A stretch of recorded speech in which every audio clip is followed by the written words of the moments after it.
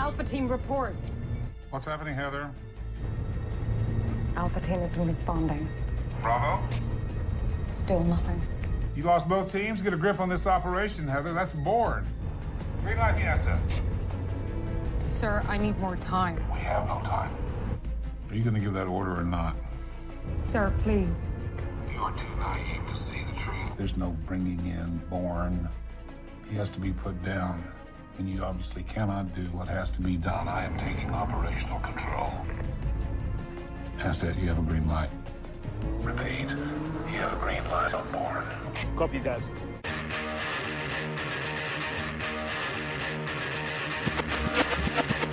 We will defend these police officers. Listen to police officers' commands, listen to what we tell you, and just stop. The nation needs to realize that when we tell you to do something, do it. And if you're wrong, you're wrong. If you're right, then the courts will figure it out. We don't get to pick the laws. We enforce them. But at the end of the day, each and every member is to go home safe. Sometimes the use of force is necessary. You need to comply with the police officer the way the system was meant to be. Comply with the orders of police officers. Resisting arrest is a real and dangerous crime.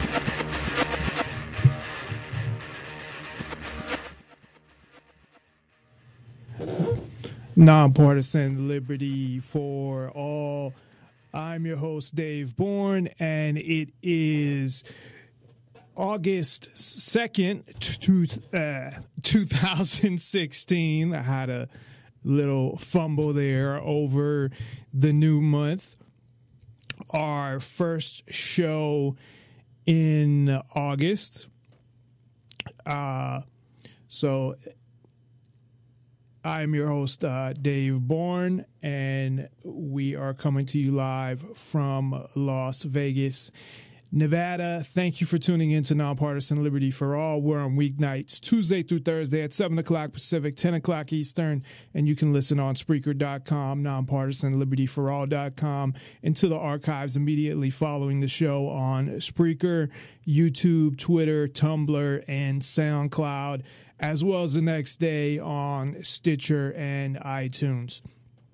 On Nonpartisan Liberty for All, we promote the ideas of true freedom and liberty and self-ownership, meaning being able to do whatever you want as long as you respect the freedom of others and don't directly interfere with their freedom. Exposing government for what it is, a mafia based on extortion that rules without consent, by threat of force and violence. And we are happy to hear from you either via phone at 702-470-7664. That's 702-470-7664.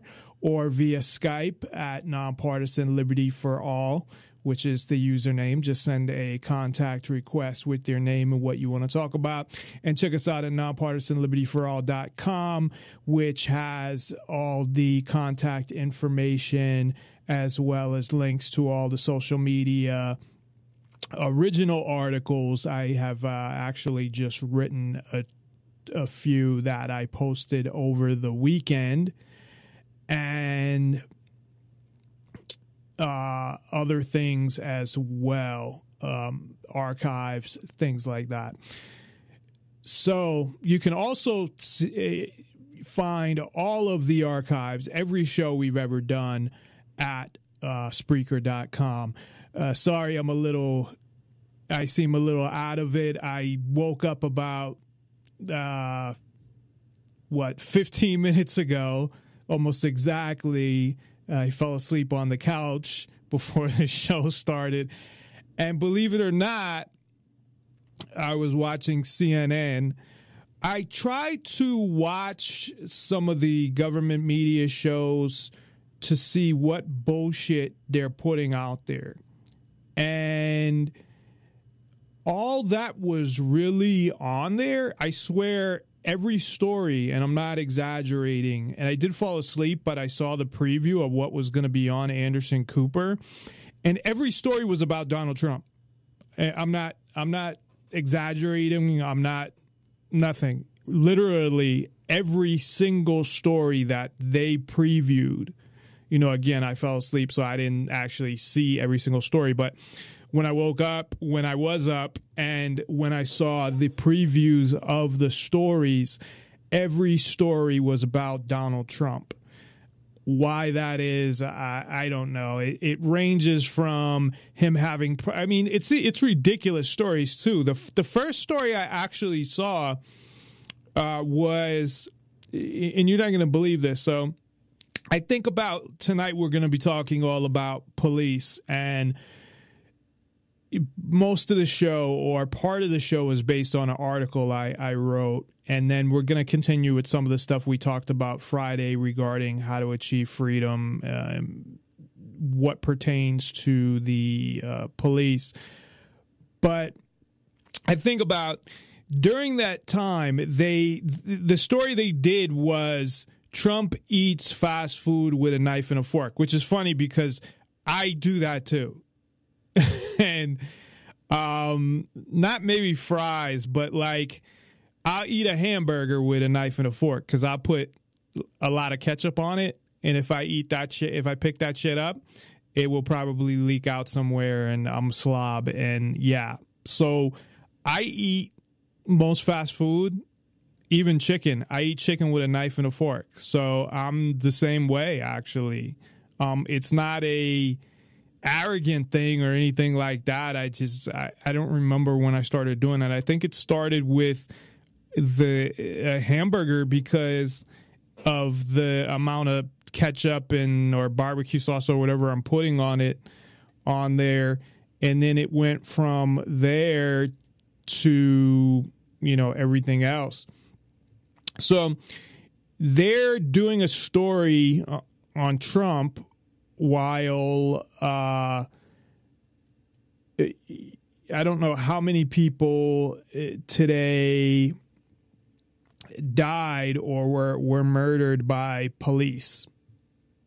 It's usually 3 to 4, but who knows if there were any unarmed people or mentally ill people that had a knife. Or I didn't look at killed by police today, or it doesn't even have to be today, in the past week. That stuff that they could be covering, that's important. Or how many people's freedoms got violated. I mean, this is what they're talking about. They're talking about fucking Donald Trump's eating habits. And, the other stuff went from all the way from talking about Paul Ryan and their relationship and them endorsing each other to fucking what else did they preview? I don't even remember. I remember the Paul Ryan story that they can't endorse each other. And the funny thing is that no matter what you believe, now, I believe the election is rigged, and it's been that way for a long time. Maybe going back, almost to the beginning. And when I say almost to the beginning, maybe not the first 5 presidents or something. I don't know. Who knows? But because I know people will get really insulted. The forefathers, they didn't rig the election. Well, Washington basically wasn't elected. I don't know as far as I know, I don't know the whole story behind that, how Washington became president. I don't recall him being elected, but I could be totally wrong on that. So I feel that I should know that, but I do not. I know that after that, they, of course, had elections, and they had a lot smaller base.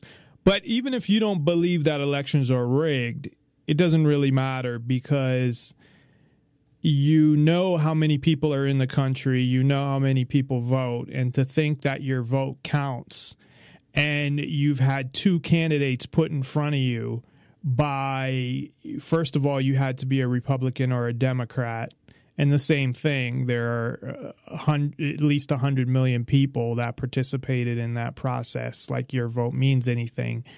And the process is really controlled by the political party. So the political parties put these two candidates in front of you. So even if you don't believe that it's rigged, which I don't know how you can't from what I just said. I mean, the political parties putting, at least to that point. But if you don't believe that it's rigged regarding whether Hillary or Donald Trump are going to win, and even you do realize that, I don't know the exact number because it all depends on the voter turnout, but you do realize that there's going to be at least 150 million people voting, and that your vote really doesn't mean shit. So who really gives a fuck what these people do and say? And it's just a waste of time and attention to get everybody focused it's not even every 4 years, because I mean the election cycle starts almost 2 years out, really. They start to talk about it. Then maybe a year and a half is when they really start to get into it.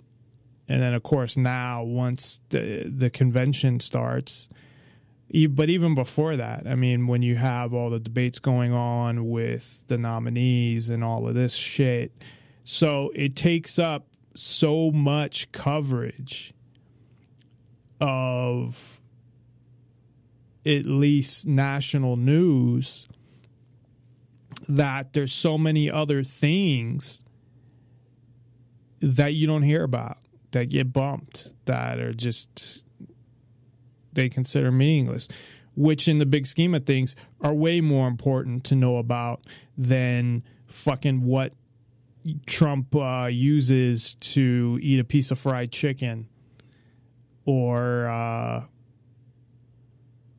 hamburger, and that he actually eats fast food, even though he's, a billionaire. Maybe to show the elites eat fast food, that they, because the whole conspiracy that, well, the elites don't eat, that stuff. But I don't think, or Donald Trump's not part of the real elites that run everything. He's not, wealthy enough or important enough. Donald Trump reminds me of, he's like a clown. The fact that he's even in the fucking whole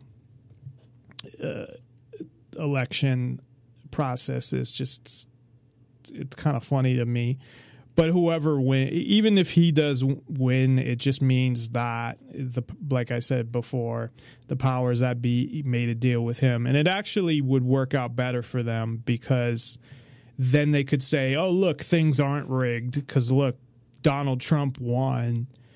And it would give them something else, a quote-unquote outsider, and they'd be able to claim that, oh, yeah, the outsiders can win and all of this shit. And then Donald Trump would come in there and do all the same stuff that they want done anyway.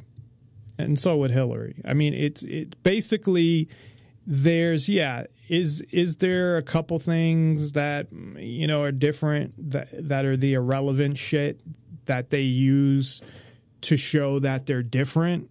Yeah.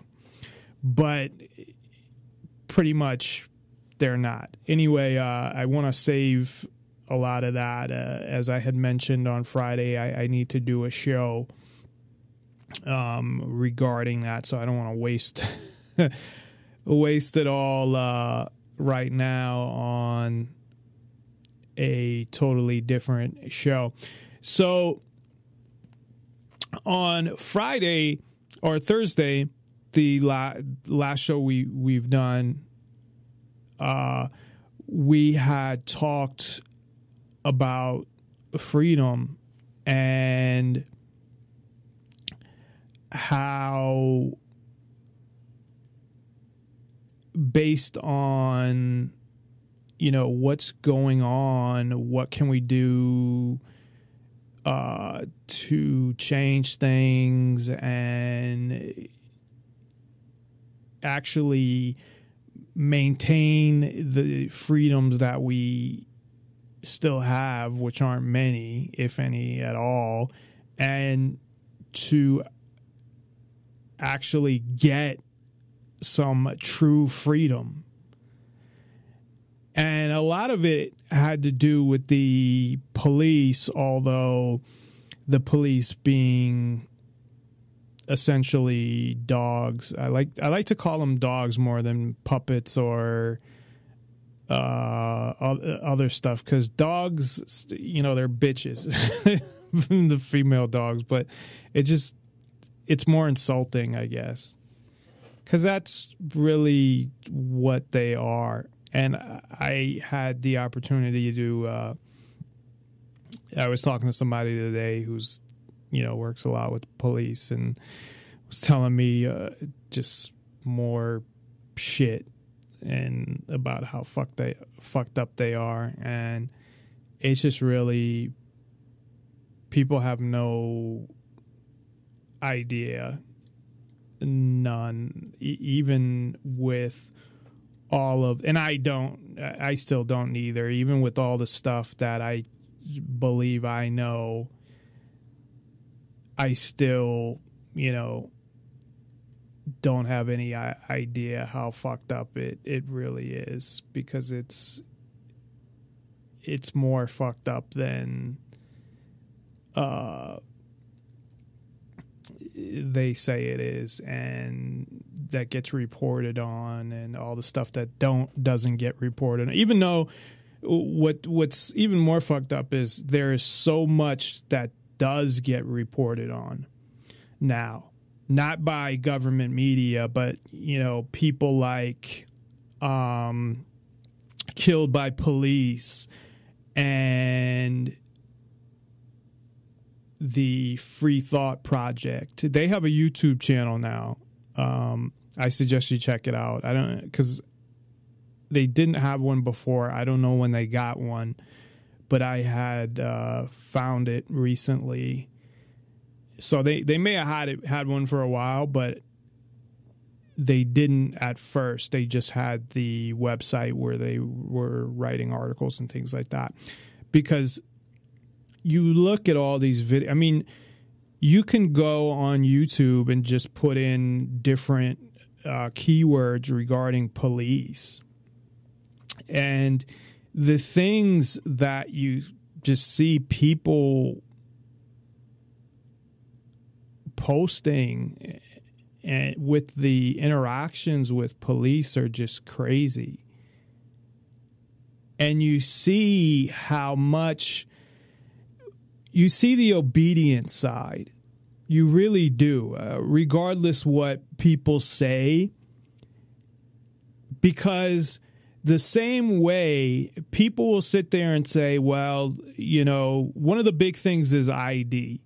Somebody sitting there, there's a lot of videos where, say, somebody's not doing anything, or somebody's filming something that now they consider, if you're filming certain things, you could be filming them because you're a terrorist and you're going to blow it up. Of course, nothing, besides the World Trade Center, which I don't think they needed to film it first. Nothing's ever been blown up, but they claim there were all these plots, whatever. But they so they film these videos, and they may do it on purpose, and then you have the ones at checkpoints too, same type of thing. So it's nothing serious. The person will just say that they don't answer questions, and they'll ask for an ID, the cop.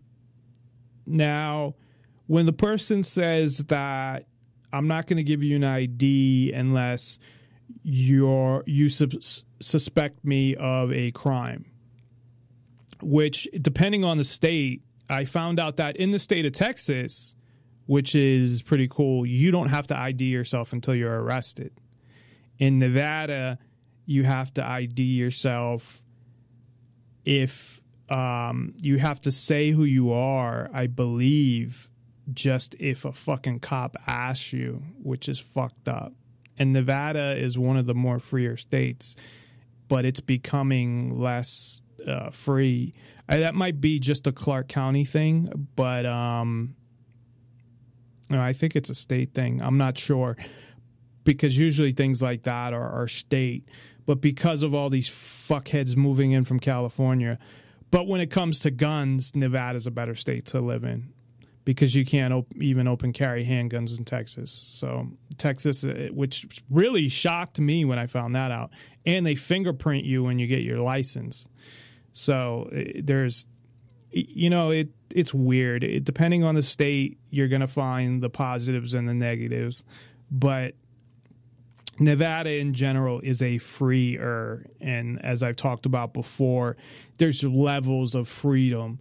It doesn't mean it's for free. It's just freer than like Massachusetts, but that doesn't mean anything. No state is free. It's just what level of freedom. It's like everything. I don't know how you do it on a scale, because really, like, everything freedom-wise is like a 2 or a 3 at the highest, and how do you even fit it all in there? Like, I guess you go to negatives or something. But, like, Massachusetts is like a -5. I don't know. I'd put it, having lived there, one of the Mass, California, although I'd probably put Mass lower than California. It's hard, because you look at like guns, California's seems to be at least a little freer with guns than Massachusetts, at least traveling from other states to California with guns. But I don't know, they could have changed their laws. And but yeah, Massachusetts actually,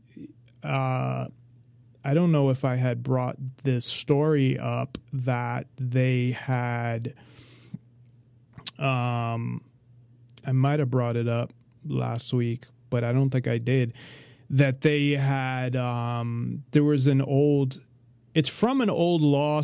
I'm still not clear on this.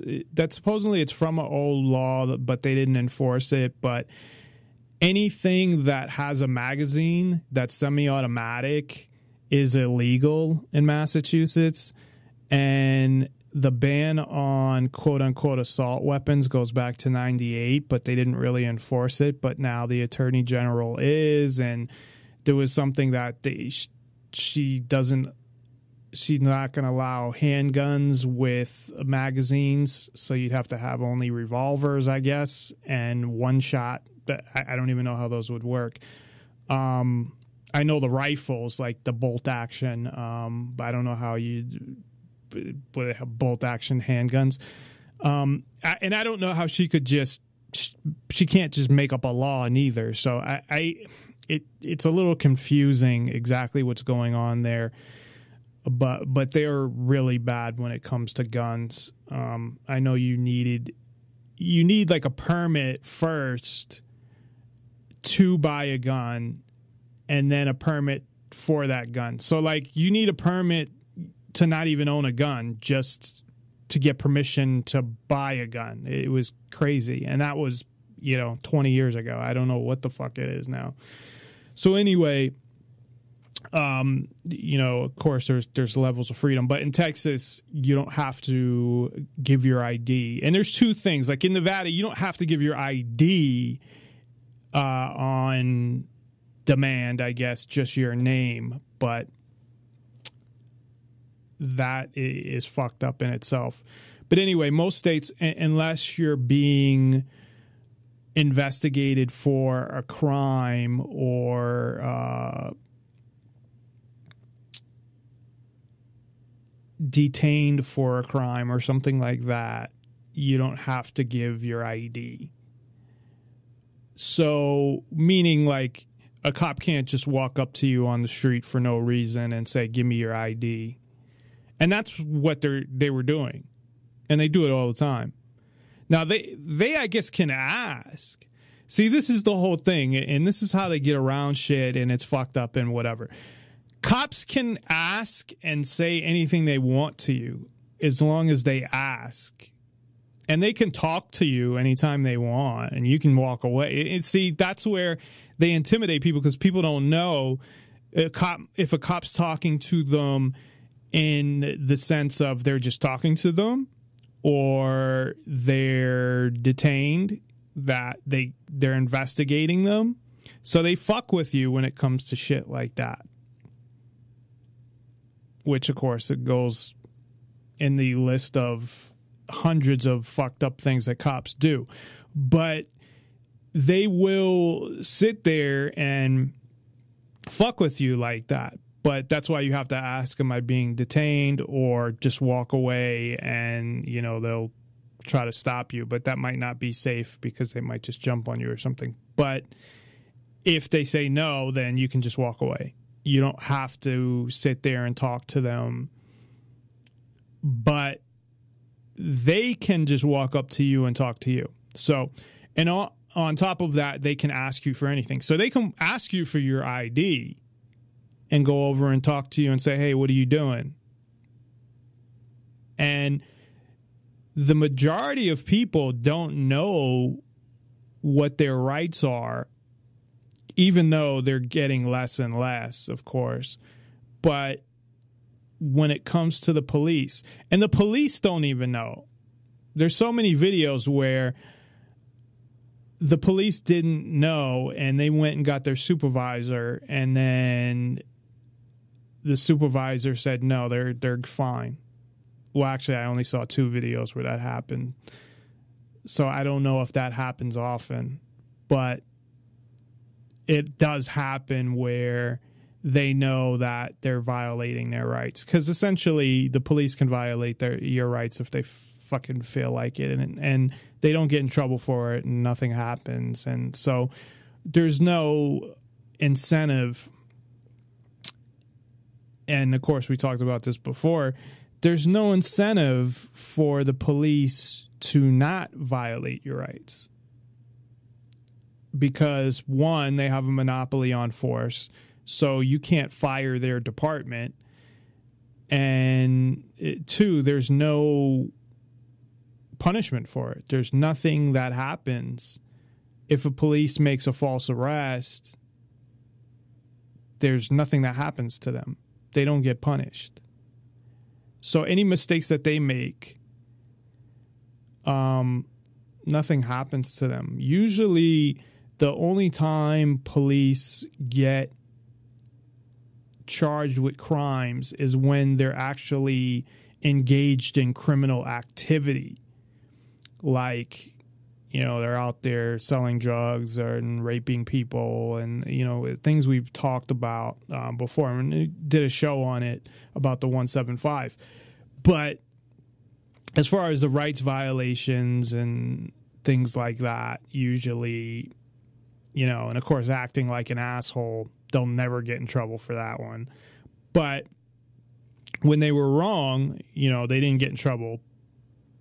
But the supervisor told them, the sergeant, that no, they're okay. And I have a couple of clips that hopefully I have this one it's short, but it's I think it's pretty short anyway. It's pretty good, where that's exactly what happens. That the sergeant comes over and I don't know if I actually got that one. But it was in front of the police station. A guy was filming in front of the police station. So a cop comes up and he's like, why are you filming my police station? And, the guy's telling him, basically, you have no right to ask me for my ID. And the cop says, yeah, I do. I can do whatever I want. I can ask you for your ID, and you're required to give it to me and all of this shit. And it goes on for a little while, and he's like, no, I'm not giving you my ID. What crime have I committed? Am I, being detained and all that stuff? And, of course, the officer says, no, you haven't committed a crime, but you need to ID yourself. You're filming my whatever he called it. It's his fucking property. So he said, we'll get a supervisor, and of course then the sergeant comes over because he had heard them, and the guy, they're explaining, and he says, no, he's good. And he's like, even filming? And he's like, yeah, he's good. I guess he had a little drone, but it was flying I think level or maybe a foot above his head. So I didn't realize at first it was a video using a drone, but it was, they talked about it after with the sergeant that it was a drone. But they had said that, no, he's okay. And the same thing happened with a DUI checkpoint as well, where they tried to detain somebody. So, yeah, they can, even when they're in the wrong and they don't have the right to do what they're doing, asking you for ID, one, you could still end up getting arrested. There was a girl in Texas who got arrested for not giving her ID. And those fucking douchebags, the young jerk-offs, the jerk whatever, the main guy had said that she should have just gave the ID. So let me explain this again, and I explained this before. You'll see comments, and I don't know, the government has people, and probably automatic bots or whatever too, but they try to shape opinion in social media. Don't think they don't. Who knows how many people they have that work for them that actually, are probably in a room on all of these different websites like YouTube and Facebook and all of these, commenting on things in a pro-government, pro-police, anything to do with government to make them look good. So, and of course there are people that side with the government. I'm not saying every single one of them comes from that. There are people that just, love police for whatever reason. It makes no sense. I don't know anybody who loves police. I know people that accept them for what they are, but I don't really know, personally, like I wouldn't be friends with anybody that loved police. Well, actually, that's not true. There had been like a couple people that I worked with that were loved the police. One of them was married to a FBI agent that worked at the Fusion Center that was on the DHS task force, or a DHS agent, a whole nother agency, because, the government needs so many fucking law enforcement agencies. Anyway, so, and then that totally threw me off where I was at. But these comments, a lot of people will say now, whether this is, again, government backed or government written comments where they're just trying to influence opinion, or real people, which they could be, but I think you're going to get both. But they'll say, well, and this is what this jerk off from the Young Turk said, why don't they just give the ID? And I'll let you in on a little secret, you fucking idiots.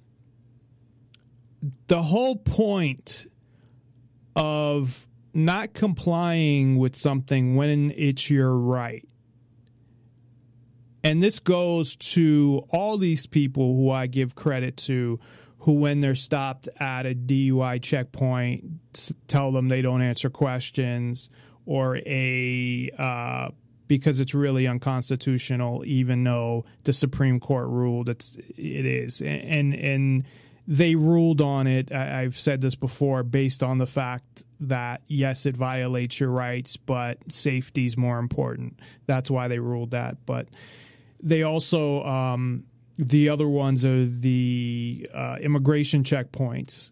And all these people that do all this stuff, and they get all this shit for it, when to me they're heroes, really, because they're trying to help to keep as many rights as possible.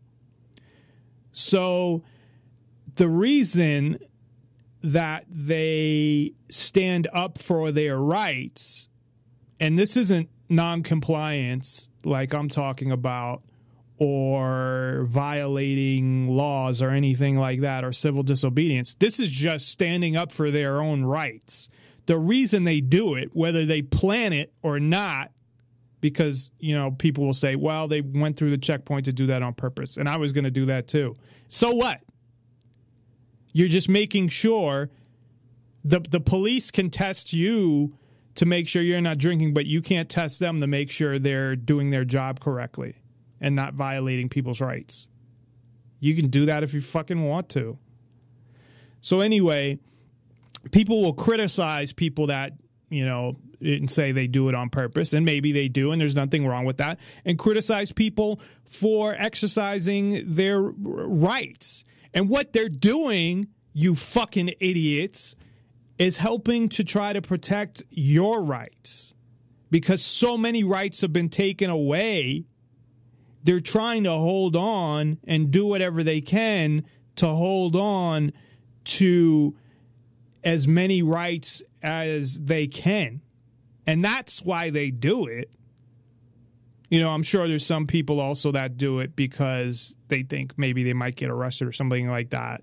But most people do it because it's usually the other way. If you give your ID, then, you know, but there could be people that maybe don't bring it up because they have a warrant or something. But I'm sure the percentage is very small. It's mostly people that are doing it because if everybody did it,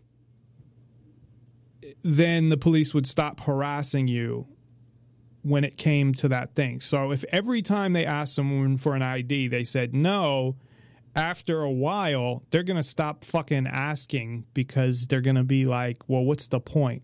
If everybody who went through a DUI checkpoint refused to answer any questions, then eventually maybe DUI checkpoints would go away. Maybe not.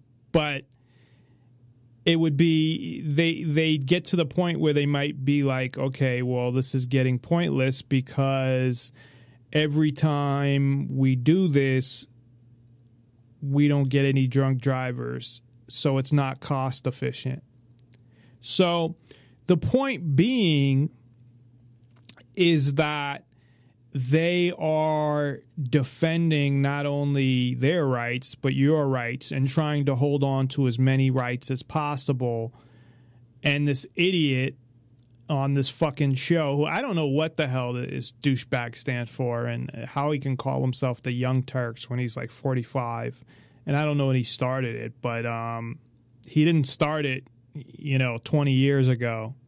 So YouTube's only been around since 2005, and I know he was on other shows, but in 2005, if he's 45 right now, or he's 35, and that ain't really young. It's not old, but it's whatever. At least that other girl who fucking pisses me off too, Anna Kasparian, who thinks probably she's all that. I mean, she's cute for a girl on the Young Turks, but that's about it. Anyway, she disagreed with him at least. So, and I think I have part of that clip, or I have the follow-up to it. So what I'm going to do is take a quick break to play some of those clips, since I had to rush to get everything together because I woke up so late. I should have set my alarm. I didn't plan on going to sleep. I was sitting on my couch. I slept the whole time sitting up on my couch, so that was an enjoyable sleep. So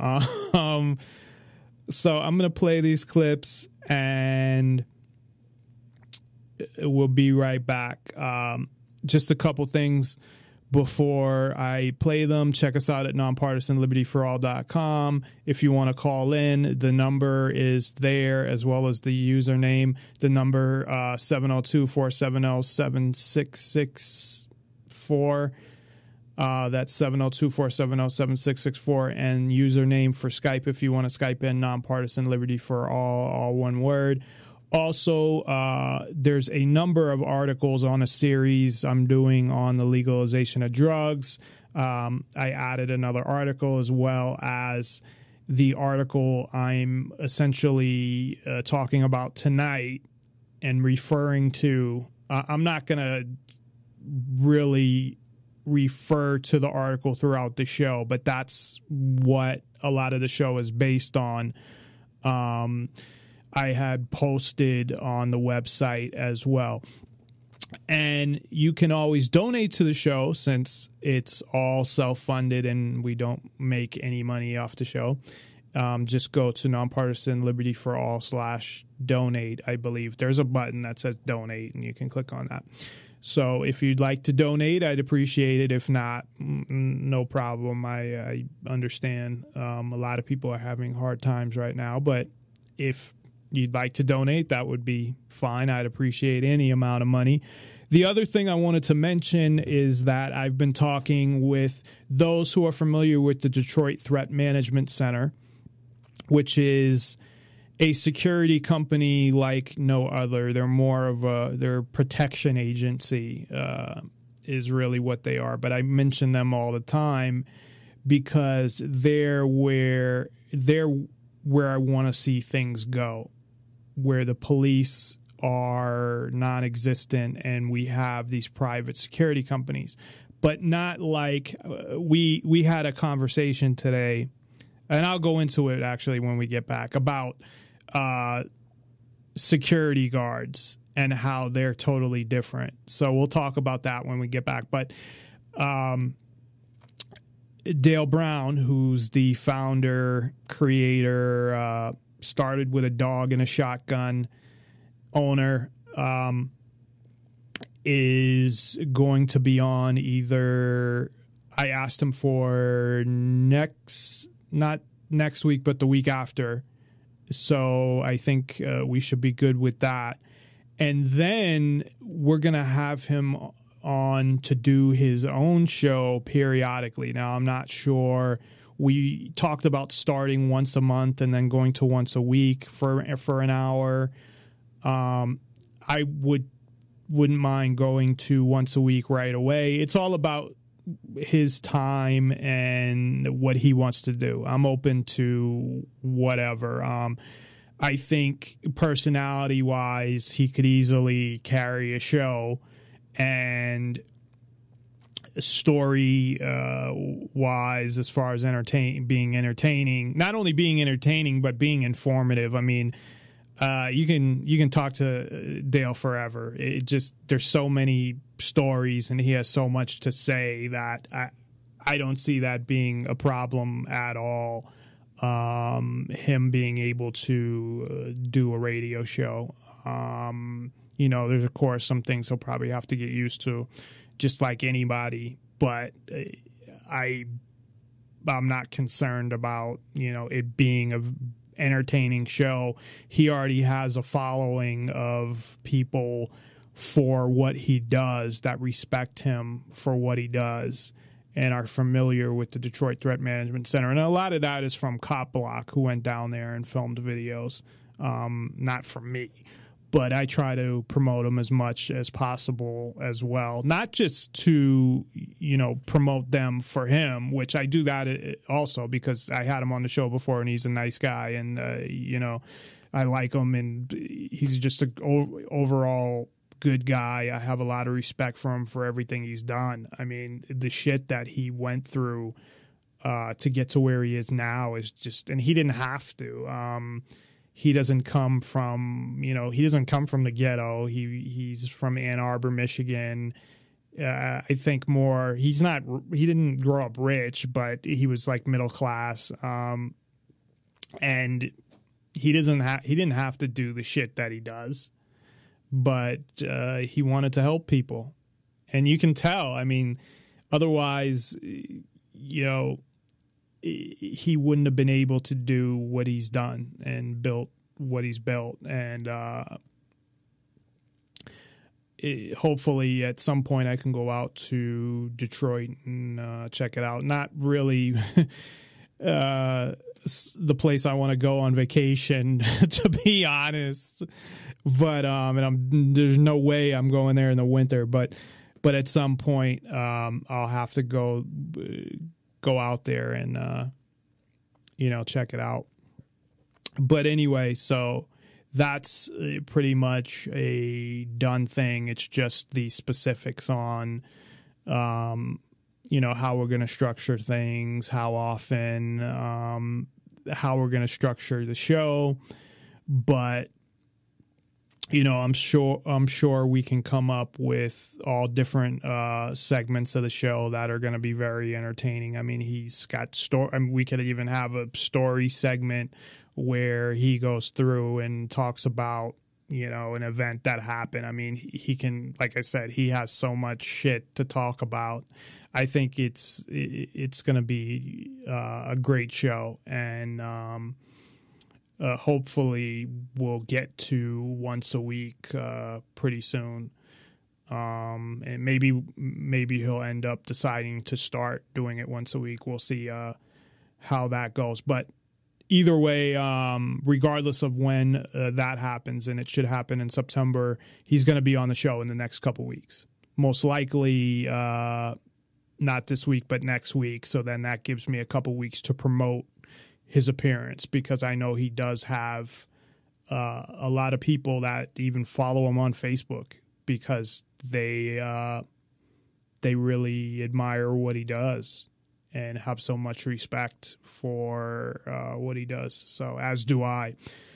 So I'll talk about the story about the difference between, and I've mentioned it actually, the difference between these fucking security guards and what he does.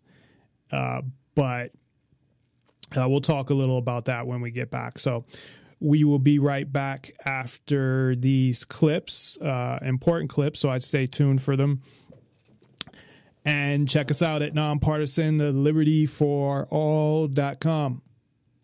So earlier in the week, we did a story about a cop in Texas who had placed a woman by the name of Lanessa Espinoza in a chokehold after she refused to give him her identity. Now, they were called to the scene because 10 people were involved in a fight. She happened to be there. She says she was not involved in the fight. She was just in her car, and police wouldn't let her leave. And at that point, the cops asked her for her ID. And since she hadn't been lawfully arrested in the state of Texas, she didn't have the obligation to show them the ID. And the cops got really annoyed, and one of them placed her in a chokehold, while the other one told her that she had to delete the video that she had filmed on her phone. Well, it turns out that the cop who put her in a chokehold, Gary Witherspoon, has resigned. He was about to get fired, but his employers gave him the opportunity to resign, and he did so. So it turns out what he did was wrong. Yes. And That's so a scary-looking dude.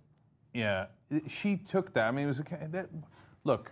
A lot of people have given me grief for my position on that. I was saying I think she should have, whether she had a legal right or not. I think it would have been easier, more efficient if she just given her ID. But you see that picture. She's taking a selfie while getting choked. Mm-hmm. Look, it's not the Eric Gardner situation. I don't know if she's taking a. Okay. And by the way, she wasn't taking a selfie. This is video footage.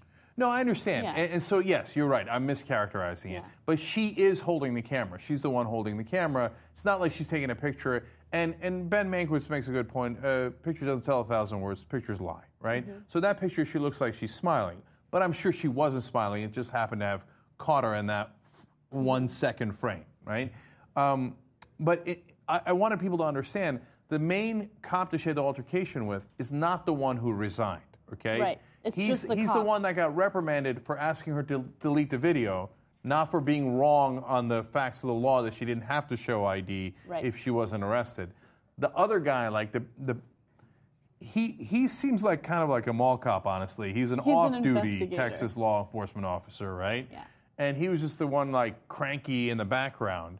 And again, to be fair to the cops, they say she did admit to being involved in the fight. She says she didn't. Okay? Yeah. Now, I'm just giving both sides, Right. okay? I'm not sticking up for the cops. They've done 18 different things wrong here. But the chokehold is, of course, unacceptable, no matter how brief it was.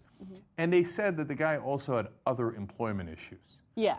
And, I mean, from the whole sense of the video, I thought, this guy's got employment issues. Yeah. Right? And so he's now gone, and, you know, it seems like that might have been for the better. Yeah. Look, cops have the responsibility to de-escalate situations. And in case after case, they are escalating situations unnecessarily, right? So I think that case was, you know, maybe a milder example, but it was still an example of them escalating a situation. Yeah. And by the way, I still stick to, like, the original cop, he was wrong on the law. I, you know, concede that, and you guys, et cetera. And I'm not talking about the law. I'm talking about it would have been easier if she'd given ID, et cetera. We've gone over that. But I wouldn't have had that guy fired, right? Even though he was wrong on the law. I mean, you want to reprimand him for that? You want to reprimand him for asking to delete the video? I agree with that, okay? But I wouldn't have fired that guy. But this guy got fired because of the chokehold. Yes. Okay? And this is obviously a person who's not violent at this point, the woman that you're arresting. So you don't have to go to extreme measures. And if you do, then the cops should look at it internally and go, this is an overreaction. There should be consequences for it. Also, look, from what I witnessed in that video, I feel like the cops didn't really understand that she was within her legal right to not provide ID there. Maybe it's a good idea. They clearly didn't know So that, maybe it's a good idea for cops to actually learn what the law is so they can enforce it properly. If you want my name, I'll give you everything. Who are you? I don't need to provide that. Yes, you do. No, I don't. If I'm asking you who you are and why you're videotaping our facility, you have to provide me with some kind of identification. So do you have any identification? To require identification under the law, you need to be able to articulate a crime that I'm about to commit or I have committed. Okay. You're going around, you're videotaping our state police facility for no apparent reason, and if I'm asking you who you are, you have to provide me with identification. I don't have to, no. It's just like anything else. No, it's not. Yes, you do. I don't. Yes, you do. In fact, your public information officer already has dealt with this here, and so has a few other officers, so... I don't care who's dealt with it. I'm asking you for identification because I want to know who you are right now. Well, and I want to know what your reasoning is for videotaping our facility.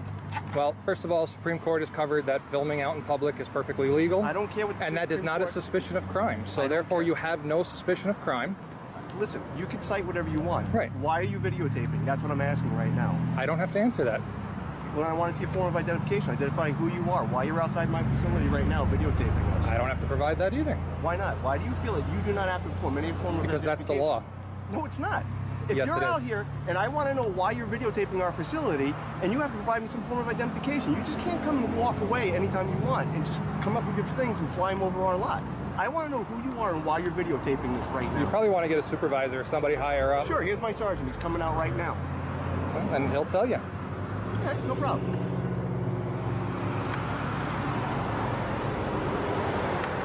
Hey, Len. He was flying the drone out in front, videotaping. All I'm doing is asking for a form of identification so we can identify who he is. He's refusing. Go to the first sergeant, not a problem. Not a problem. He can videotape as much as he wants. We don't have to get any form of identification. He can videotape, not a problem. All right. Okay. So you were wrong? Huh? You were wrong?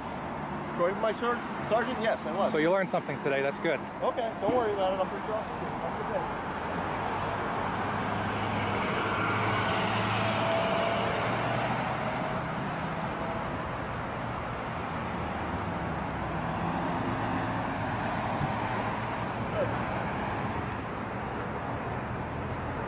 You hear me?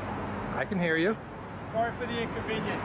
Right now with the drones, there's a lot of this. I said sorry for the inconvenience. Right now with the drones, there's a lot of, I guess you could say, I wouldn't say misinformation, but it's an area that we're not used to dealing with. All right? Well, that's apparent. I've dealt with your troopers already on this. Yeah, I'm sure you have it. Not a problem. That's why he came out here. I saw that he was talking to you, so. You probably should educate them a little bit more on it. It's going to be a more... It's kind of an area that's new to everybody, and until they have legislation on it... Which there is none. Right. So sorry for the inconvenience, okay? Alrighty, have a good one.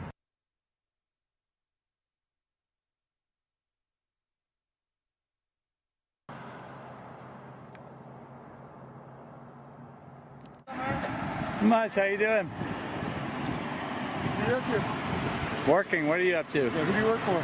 American News and Information Services. Yeah, did you identify yourself as a police officer to my gate card? Police officer? No. As a news the guy. Sheriff's Department sent you out here? No. So American News and Information Services sent me out here. Take it out? That is my ID. Can you take it out? That is my ID. Sure. I'm on Highway 62. You're not on Highway 62. I'm You're not? nowhere near Highway 62. What highway is? You're, oh, right now you're on federal property. Okay, well, where's the sign that says Could it? you take it out so I can see it? No, I'm with American News. I haven't committed any crimes. I'm asking you to identify yourself. Police officer is asking you to identify yourself. If I haven't committed a crime, sir. You have actually videotaping my gate? Is this a federal crime? No, it's not. Property? Yeah, it is. No, sir. Okay, could you Check take it your out laws. so I can see on it? Can You see take it? it out? So I can You see it? You see it, sir? I see it? Sir, you can't touch me. Let me Okay. see your ID then. California ID.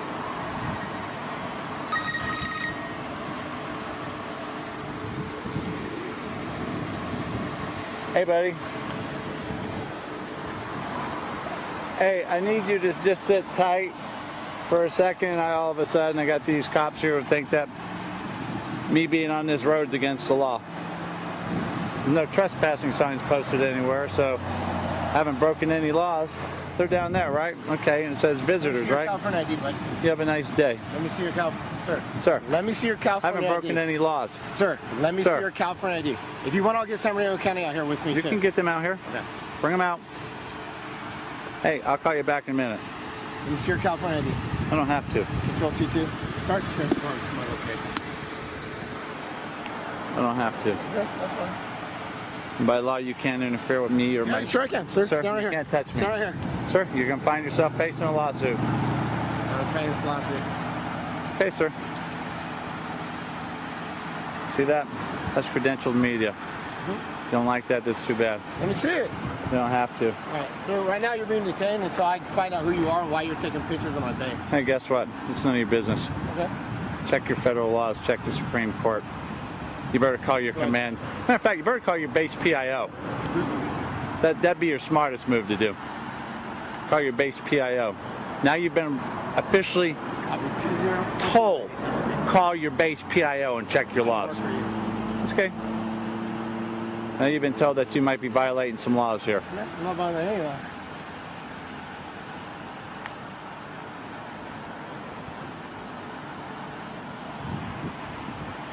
Got a name?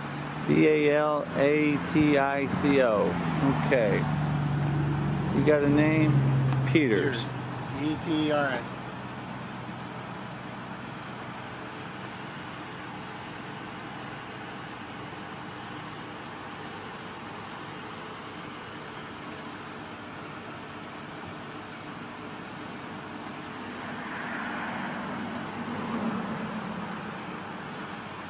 Did you tell my gate that the Sheriff's Department sent you out here? Nope. Why'd they tell me that?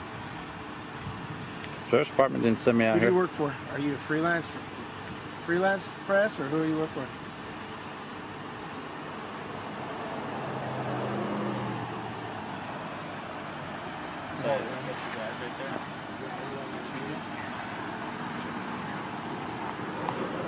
You get why we're concerned a little bit. Hey, sir, I could care less. I have rights. I am an American citizen. Matter of fact, I spent several years on this base of Delta Company 3rd AAVs. I know the law, sir. And the law is I haven't broken any laws. And the fact that this man's put his hands on me now twice, he's breaking the law. Okay? You see this? Yeah, you're with media, I see. Okay? This is a street that's open to the public, the American public. I'm allowed to be on it. And if you don't like it, that's too bad. After that, have a nice day. Anybody interfering with my movements is subjected to a federal lawsuit. Well, you get our concern. That's all. Your concern has nothing to do with my rights. Okay. Okay? You got that? I hear what you're saying, sir. I do. And you're a Hawkins, H-A-W-K-I-N-S. You're not even a Marine. You're just private security.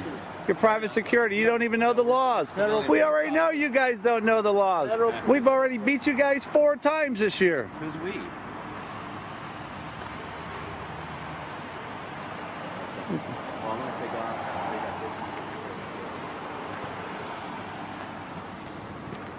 Oh, now we got more of them. Ooh.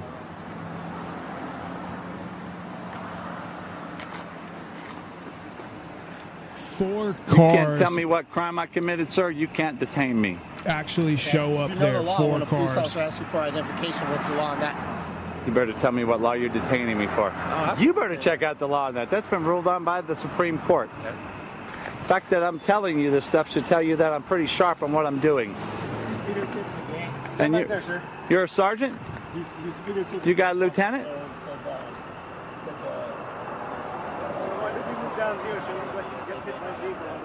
I asked him for his ID.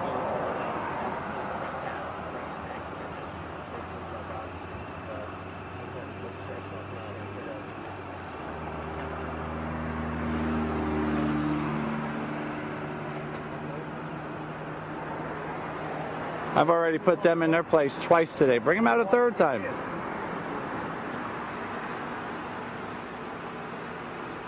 Under state law, sir, you can't worry about my safety.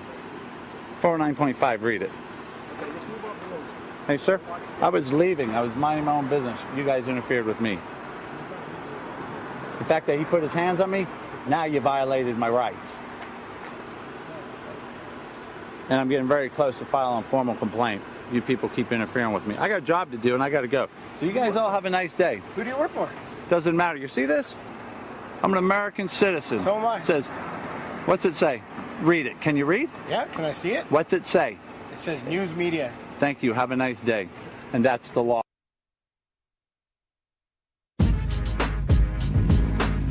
You are listening to Nonpartisan Liberty for All Radio with your host, Dave Bourne. Call in at 702-470-7664 or Skype in, username Nonpartisan Liberty for All. Nonpartisan Liberty for All. NonPartisanLibertyForAll.com. Check us out at NonPartisanLibertyForAll.com. Like us on Facebook at Nonpartisan Liberty for All. Also, End the Government Police is where I focus more on police stories on Facebook. So I don't post every story to every Facebook page. I actually have 4 of them. But the main one for the show is Nonpartisan Liberty for All. And then End the Government Police is the main one for police stories. Although I will sometimes post, depending on what it is. If it's something big, I'll post it to the show page as well. But on the End the Government Police Facebook page, I'll post anything that has to do with police, mainly police stories on there. And then I also have the NPLFA Media and Radio Network page, which is for the network, which right now is a very small network, but I'm trying to expand it. We have 2 shows, and I post anything that has to do with the shows or show news, and the events for the shows are also posted there. For Nonpartisan Liberty for All the events are posted there, but I try to remember to post them also, to share them with the network Facebook page as well. So those were 3 stories. I don't know if they told enough about the first one in Texas. The one that the young jerks were talking about was a girl who claims that she had nothing to do with it, but then they try to say she did, but I don't know. That's irrelevant. Essentially, there was some fight at a fast food place or something like that, and they were just questioning her as a witness and she didn't want to give her ID, and she didn't have to, because in the state of Texas, you don't even have to give your ID unless you're arrested. But she wouldn't have to in another state, other states neither, because she wasn't being detained for a crime. So they had not only arrested her for not giving an ID, they arrested her on what I've got arrested for twice. Once I never even got arraigned. It got dropped even before arraignment, but was the obstruction of an officer, because they can claim you're obstructing their investigation, and they love to do that. It's basically one of their, we're going to arrest you because we feel like it, charges, like disorderly conduct or, those type of bullshit, fucking open-ended. It's so open-ended. It's just saying you interfered with their investigation somehow. However, I don't know what it says in other states, but in the state of Nevada, it actually says you have to have intent. And I went to trial on one of them. I've talked all about it. And I had no intent. Not only that, I ended up with bruises all over me. But that just goes to show how the laws, it's all set up for the government to rule over you and control you, and that's what governments do. That's the purpose of a government, in my opinion. Although if you look up the definition, I've mentioned this numerous times, you look up the definition of government, you will always see control in the definition somewhere. But anyway, the two main things that I want to talk about tonight, and that I talk about regarding the police, is one, that all police are criminals. And that's the article I wrote, that all police are criminals. And for the people who haven't heard this before, I will go through in summary how I come to this conclusion. In the article, I, of course, go through it in detail of why I believe it. And you can disagree, and that's fine, but it does actually make a lot of sense. And it's a logical argument. Now, again, anybody can make a logical argument and disagree with it. It doesn't mean I'm right. It's not a matter of right or wrong. It's a matter of opinion that I believe all police are criminals. And here is why. Now, my biggest problem with this, or with people's opinions of this, is that they come to their conclusion about police based on either nothing or logic that is not really logic that is a valid argument. So what I mean by that is it doesn't address the issue of police being good or bad. Because when I talk about all police being criminals, it has to do with their job solely that I'm talking about. I'm not talking about their personal lives. And I'm not talking about their interactions when they're off duty. Although there's a lot of cops off duty that do things they shouldn't be doing, but I don't address that because I really don't even need to. I think I've addressed enough and given enough information to come to a logical conclusion. And even I remember there was a guy who had listened to my show a lot, and good guy. I'm friends with him on Facebook. And I guess he ended up getting a job in radio. So congrats to him as a traffic reporter, at least last time I messaged him on Facebook.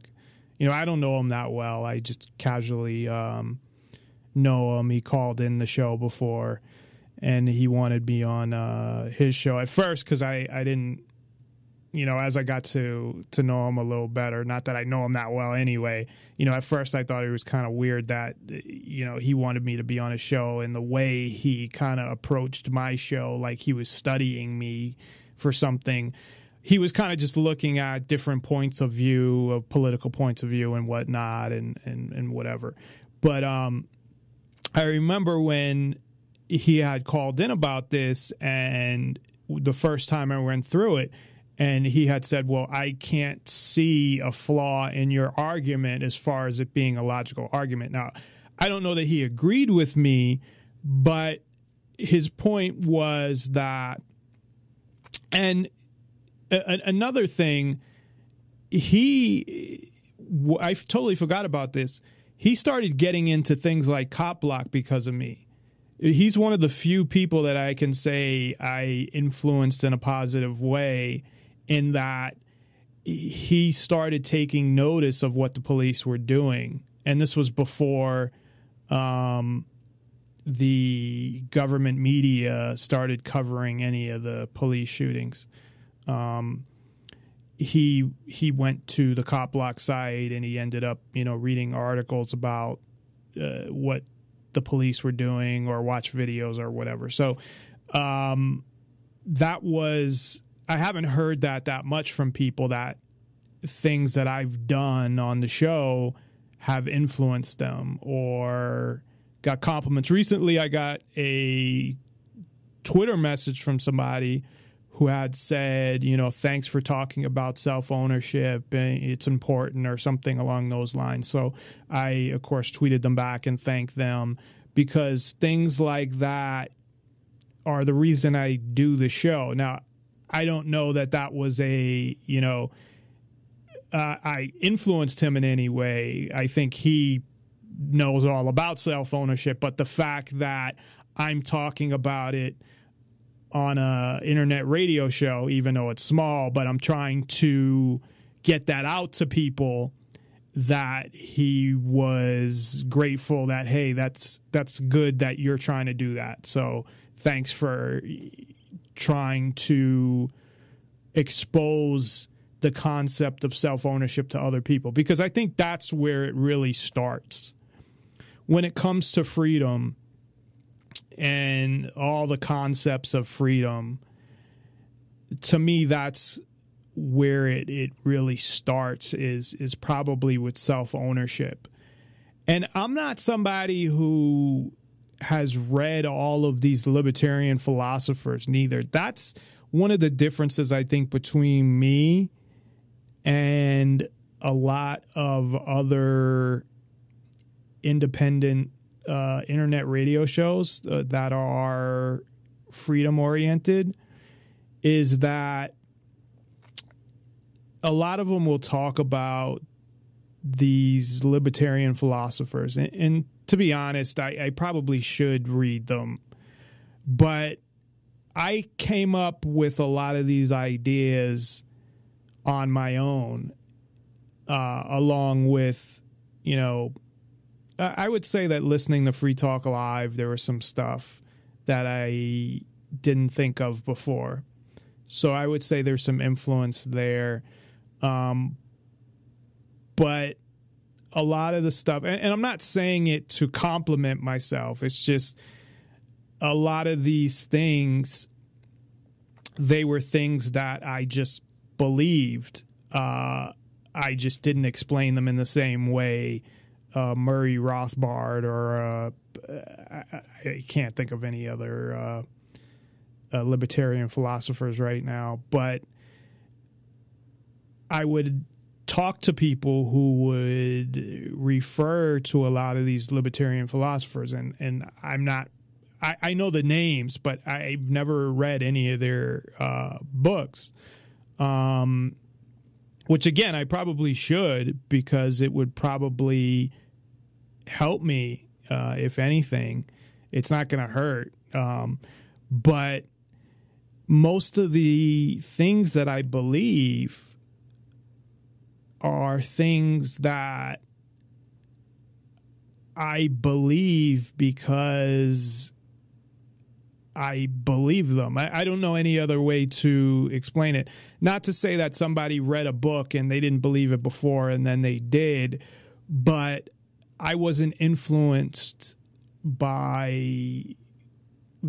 in that way. I just kind of came to my own conclusions based on my life and how I grew up and how things had happened in my life. And I would say, out of all of the, there's not a lot of positive things, I guess I'd say, about my father, who died about 5 years ago.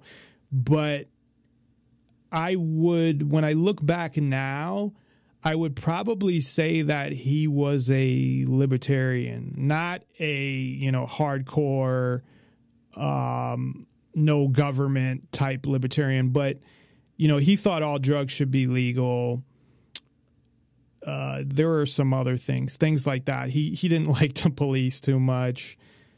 He, I think, had issues with authority, which I definitely did. And I think that's where some of my ideas started, where I not having issues with authority because I wanted to have issues with authority, but questioning authority.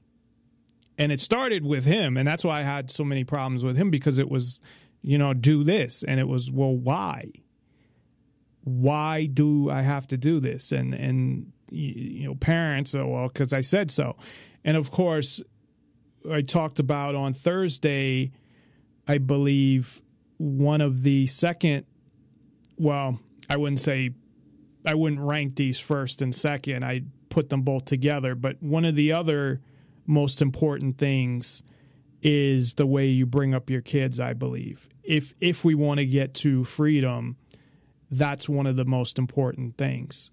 And the way things are going, that is not going in a positive route. But back to police.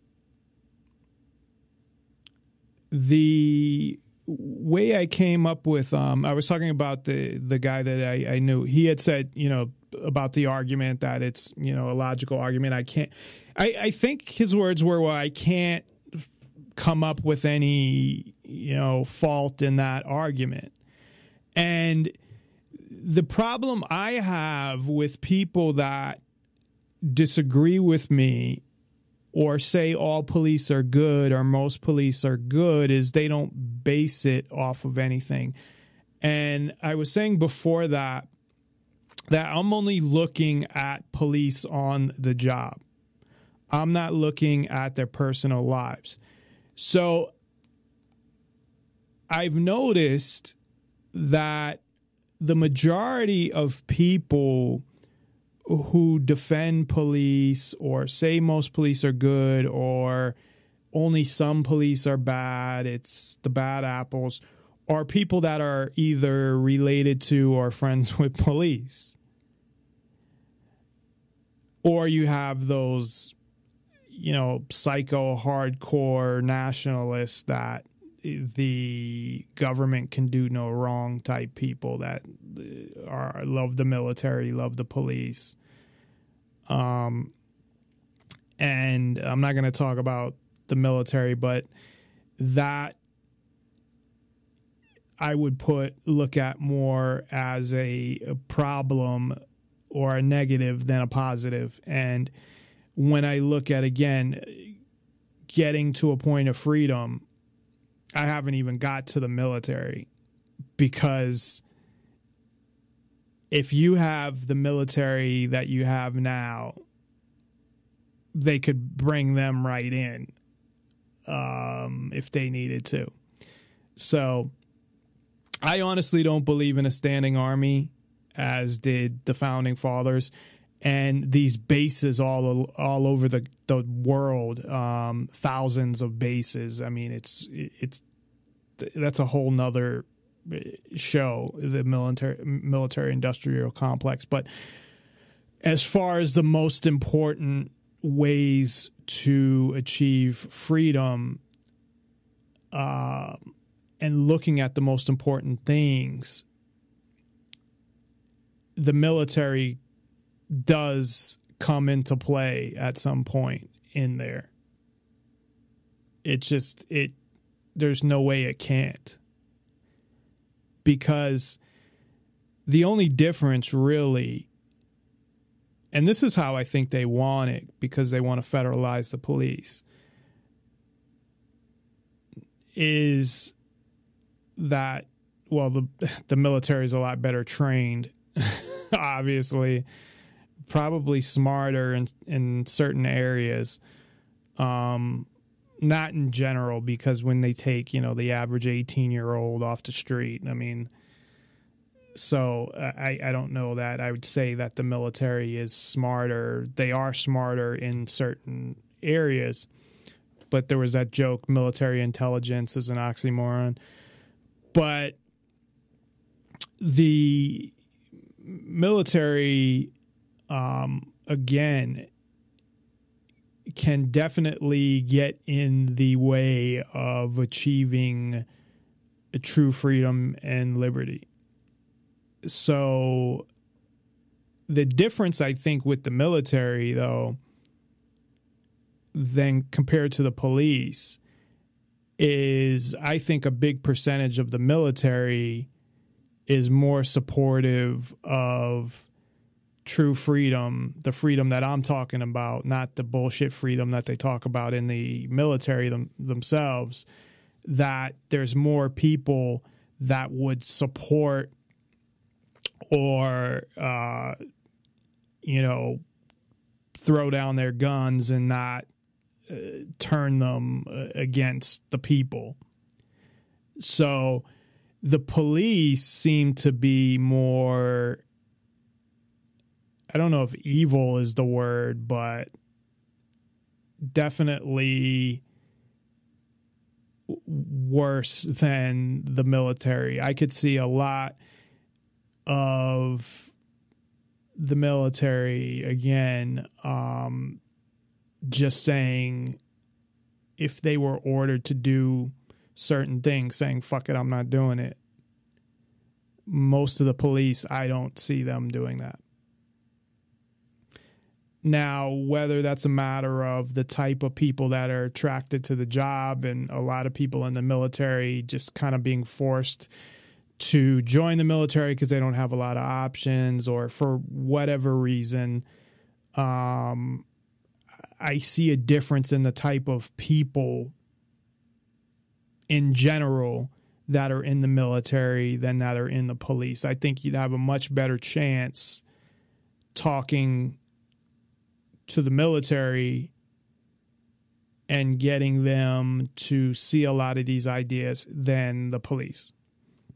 So anyway, my summary of why all police are criminals, and of course the fourth one is the one that's really undeniable and that does it, is, of course, my personal experience with police.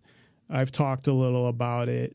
I've been, choked by an officer at 16, arrested for things that I didn't do just because I pissed the police officer off, and or he didn't like my demeanor, was exactly what he said. And I wasn't even that bad. I was just kind of like, all of a sudden a cop just comes up to you. It's like when you're minding your own business, are you supposed to be happy and, hey, officer, after having all these bad experiences, had bruises all over me. I mean, I've had too many experiences with police. That's just going into a couple. So all my personal experiences confirm that.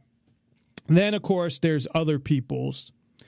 talking with other people, their stories, and people that work with police, and them telling me information as well.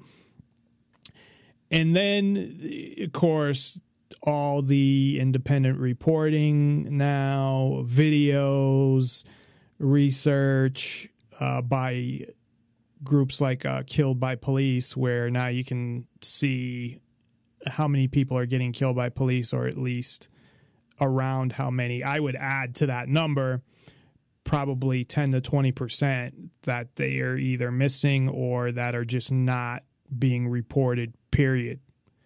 Because usually, no matter what, it will be reported by the local news if someone is killed by a cop. They can't ignore it.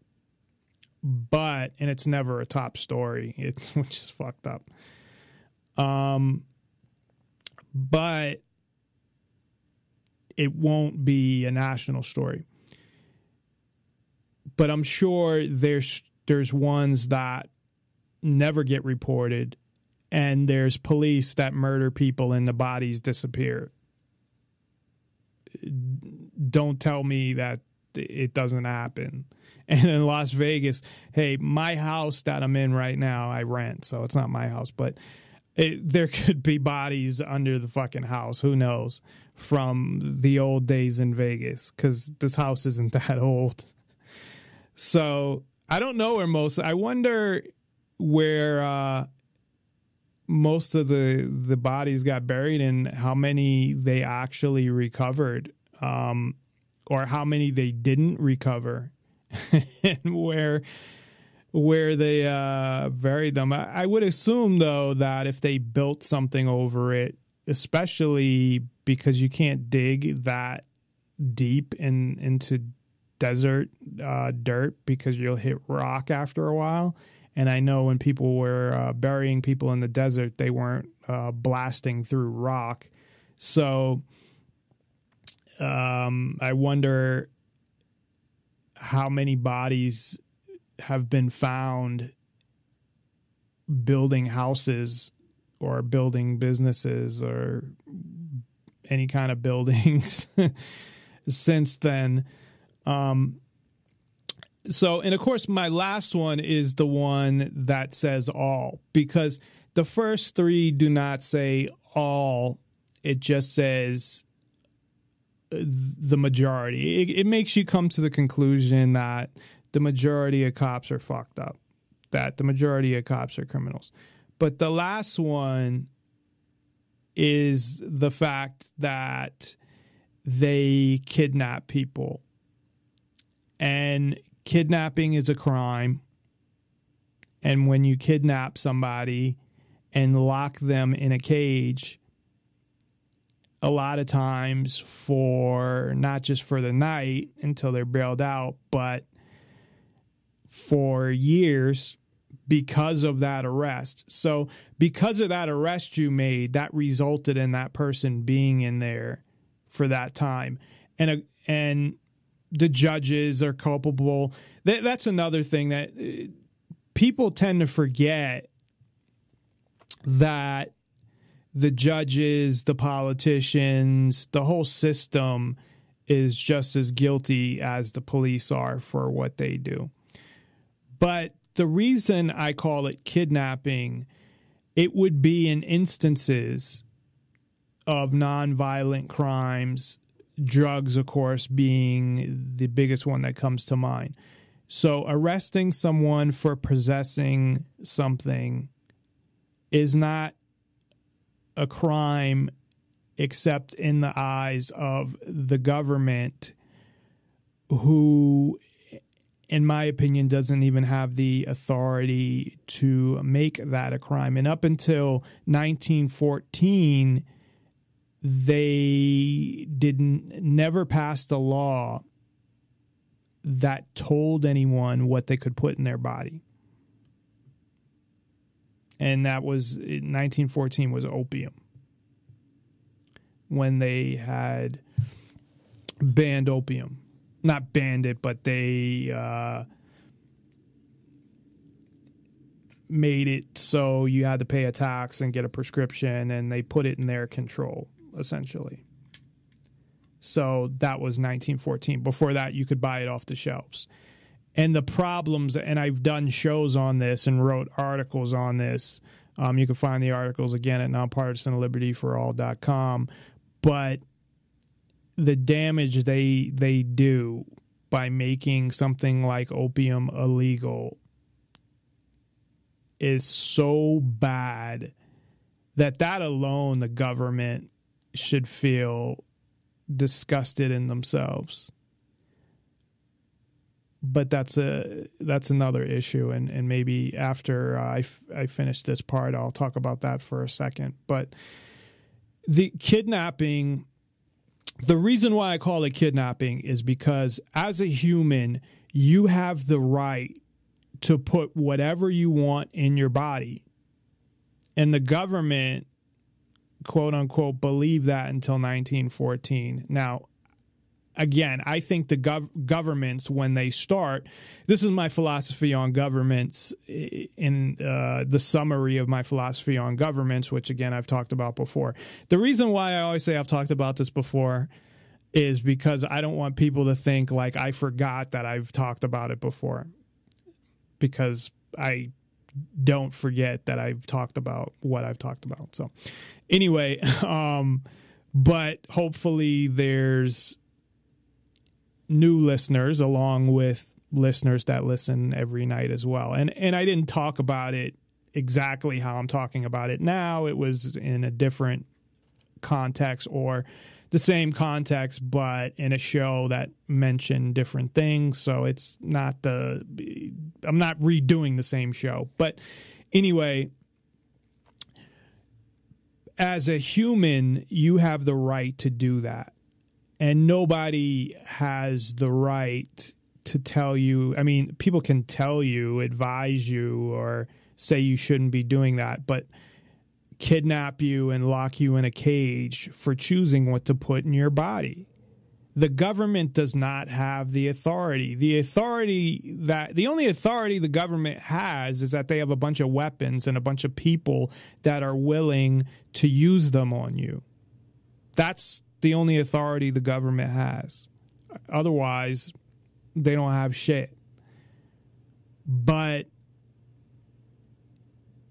just because they make a law does not mean that they are not violating your rights.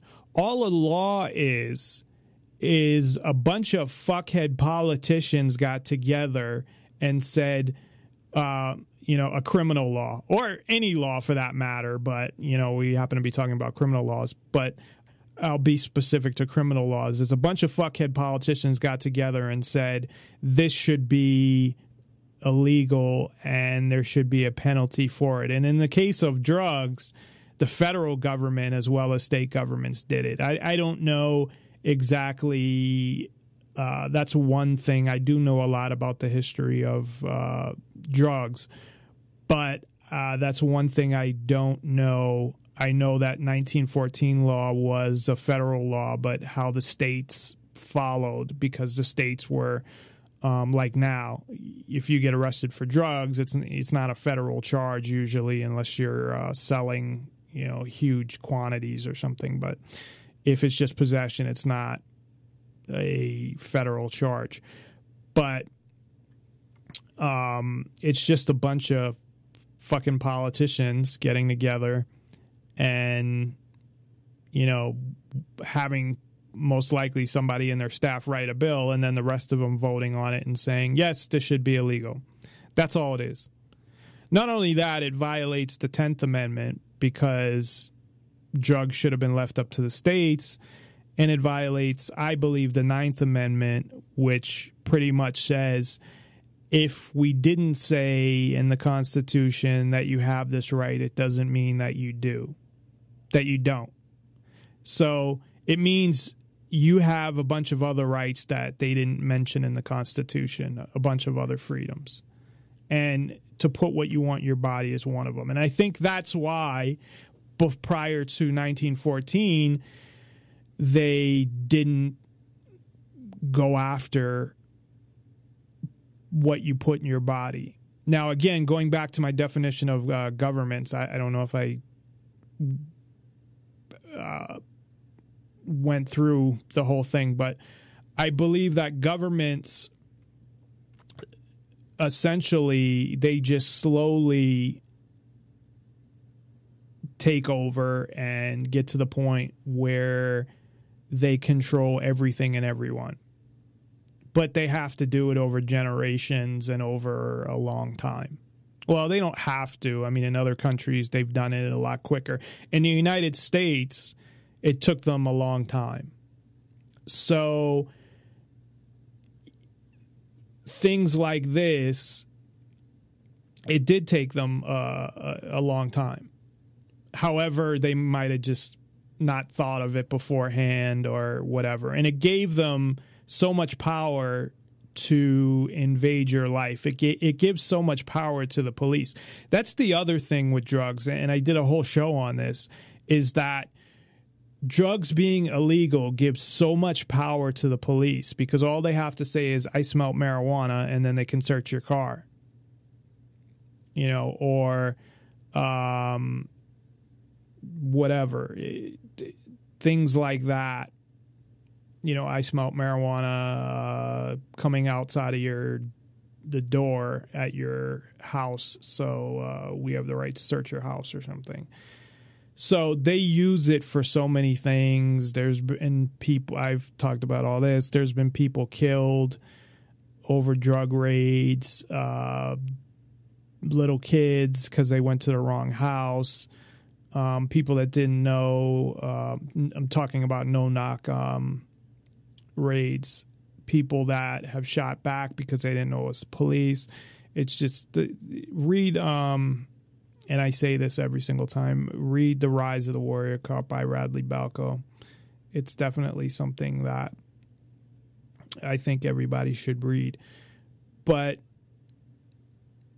all cops arrest people for drugs or possession of things that there's laws that say they can't possess.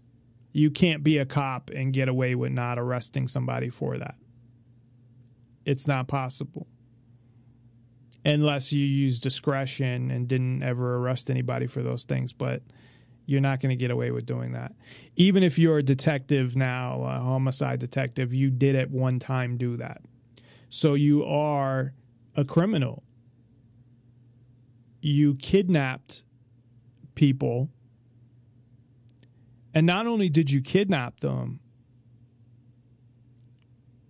but you lock them up in a cage like a fucking animal,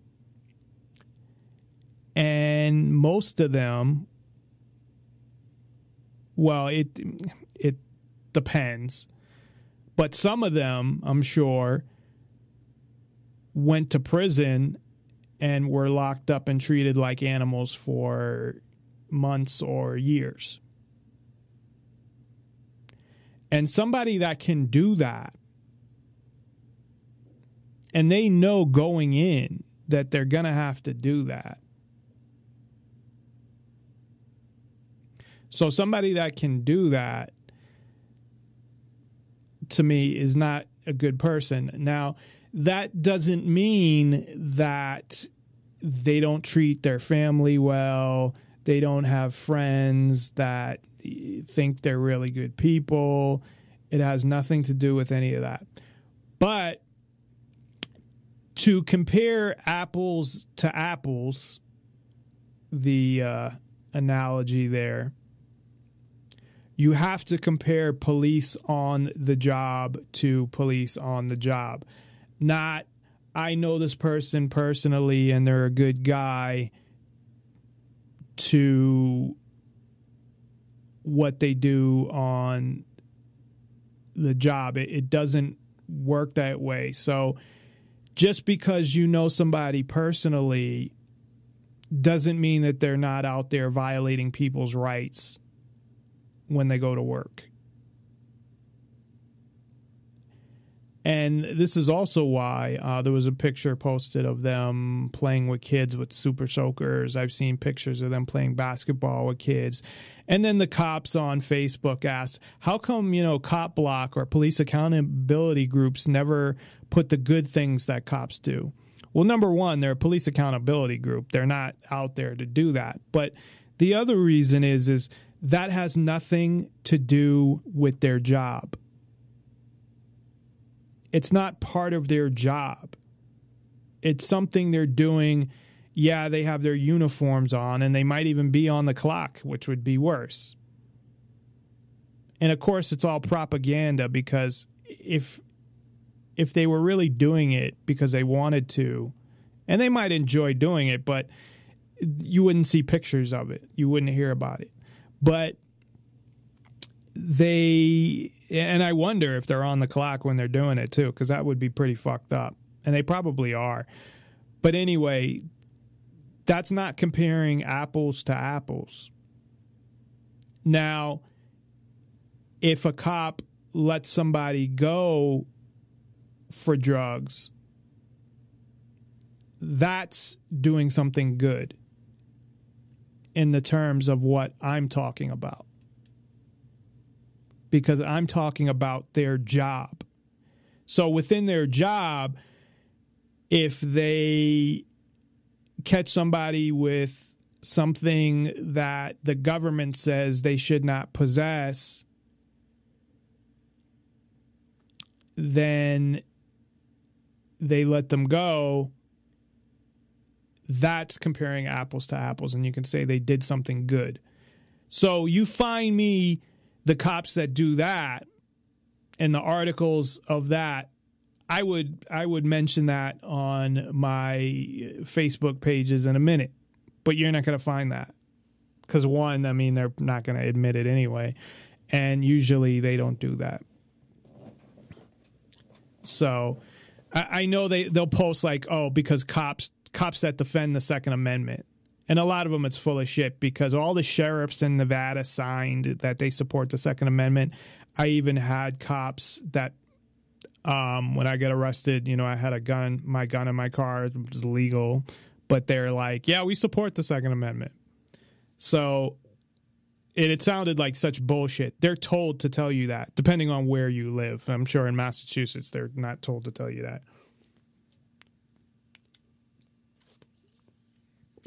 So, briefly, I said before the break, and I didn't get to it, is I mentioned before the break the difference between Dale's group, the Detroit Threat Management Center, and security guards. And there's a huge difference, which is hard to explain, but insecurity, I mean, and everybody's run into these people. And this is something that Dale wants to make sure that people understand this as well, that his team and his company is not like, the security guards at the casinos in Las Vegas or the security guards at the mall. And they're not. And he can show that through, video and training and all of this stuff as well. But initially, and I don't know if this is, because we didn't get into this, if this has happened before, that people have said that to him, that mentioned, security guards, like, the mall security or whatever. I don't know, but these are, and that's why he calls it the Threat Management Center, that they manage threats. I had mentioned, now I forget what I had mentioned, but like it was personal something, like personal, not personal security, but I don't remember. but I thought it was good. But there's a huge difference. These guys are like Secret Service or something, more that type of security compared to the mall security who, you know, they pay $10, $12 an hour to these idiots.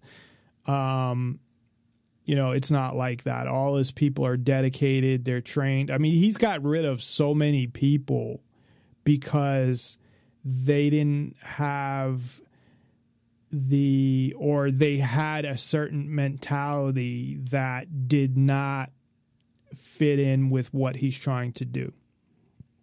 So he got rid of them because they did not buy into what he's trying to do. But these are heavily trained people that would give their life to protect somebody else's. So the word security guard should not even come into it, period.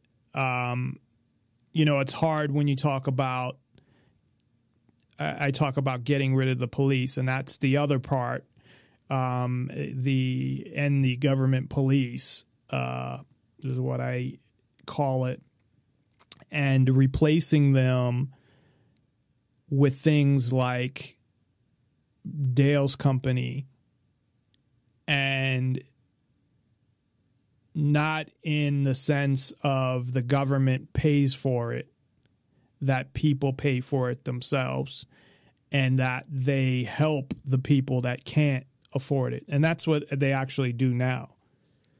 They charge, I mean, they have contracts with all these different corporations and probably, you know, developments and things like that, housing developments and richer people, or maybe with like an HOA, or I never asked specifically. I know that they have contracts with people and they protect houses. I don't know if they're doing a lot of individual protection or more through, say, an HOA and they protect a community. But they are not security like you would think of. They're not security guards. So that's where, you know, he had said that that's why he calls them, you know, threat management, because they manage threats, which I think is a good name for the company. But to think of or talk about an individual that's a member, I don't know what you'd call them. And that's where maybe he has a name. I didn't ask that, you know, a threat management specialist or something, or whatever, as opposed to, you know, security guard. But that's the type of security that I'm talking about, not the security that there is now. Now, I know that he's really expensive, but what would happen is if there's no police, the price would go way down because the demand would go way up. So, you know, the corporations, you would still get a lot of money from those, but for just a regular person, the prices would probably go way down because you'd have so many, you know, everybody would need, not everybody, because some people would choose, hey, I'll take care of myself. But everybody in general would need some sort of security. And that's where you have competition. You don't have a monopoly on security like you do now, or a monopoly on force where you just have the police. And, you know, as I said before, I don't have all the answers and how you deal with everything. But the most important thing is keeping people safe and making sure that they're protected. And that's where the threat management comes in. It's the threats to people and managing those threats and managing in a way, and this is how they operate, where the threats that they manage don't get killed neither. They don't carry guns. They did up until 2015, but now they don't even carry guns. So now, if it was a situation where there were no police and everything was security, maybe some things would have to change. I don't know. You know, you need to be more prepared just in case of certain things. But I think for the most part, where you had all these competing security companies, I think long term it would be the best thing. And it's also, what do you want as far as what is worse? So no matter what, there is no perfect system. With police, you're going to have all the issues that we have now, and then some. And most people don't even know about those. They know a little from government media. Some people got killed. But it goes way beyond that. So it's, which would you rather? And in a system of private security, it's not going to be perfect. It's not going to be you know, there is no, what do you call it? A utopia. There is no utopia. However, if you do other things along with that, like totally legalize drugs, well, there you eliminate a whole bunch of crime anyway, and the need for probably half of the police at least. And then you do things like loosen gun laws in many of the states so people can protect themselves. Then everyone has an actual reason to have a gun, and then that bullshit like no one has a reason to actually have an AR-15. And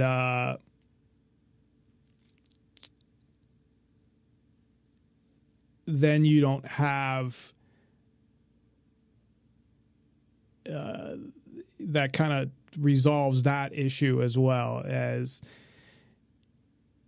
people can buy whatever guns they want. And really, they should be able to anyway. As I mentioned, the checks and balances and the separation of powers, that really, it's the people that should be the checks and balances and the final separation of power. And the only way to do that is to be as armed as the police, because obviously that one didn't work out. The government just colludes with each other, and the people are up against a major force with automatic weapons and tanks and all of this stuff. So people really should have all of that anyway. So when the main goal is that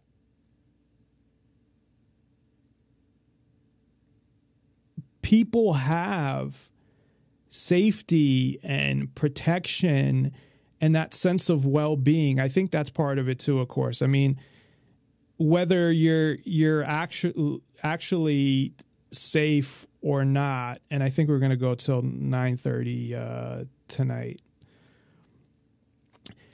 Whether you're actually safe or not, it is kind of irrelevant in a way, even though that's what we want. But I'm saying for a person, it's that feeling of them feeling safe and protected. And of course, we don't just want them to feel safe and protected. We want that to be the reality as well. But if people were to say, if you were to ask people the purpose of the police, now their wanted purpose. So I don't want to confuse things, because I was talking to Dale about this, and I don't think he totally understood what I meant because the way I explained it. Now, the police's job is not to serve and protect. That's a bunch of bullshit. They don't keep people safe. They don't protect people. Their job is to throw people in jail and generate revenue and fill the, private prisons and all that shit. But what people want from police, or what people want in society in general, I guarantee you the majority of people are going to tell you that they want safety and protection. They want their family, and I talked about this on Thursday, they want their family to feel safe. Not to just feel safe, as I was saying earlier, they want that feeling, but it to be a fact as well, for their family to be safe, not just feel safe. So they want to be able to feel safe and protected. And that's what I think, along with their property, of course, and they want their property to feel, they want to feel secure in their property as well. And part of the reason, I remember Dale telling me a story about somebody, he's saying hi to someone and them not saying hi because they thought he was a cop. And he had to explain to them that he's not a cop. And the fact that they thought he was, once they knew he wasn't, changed their opinion of him. Meaning that that's the other thing. And that's why I always took security over police, although the problem with other security is that you have the wannabe cops. You have the security who, has the attitude and acts tough. And sometimes they're worse than the actual police. They just don't have the power. So that's my problem with them.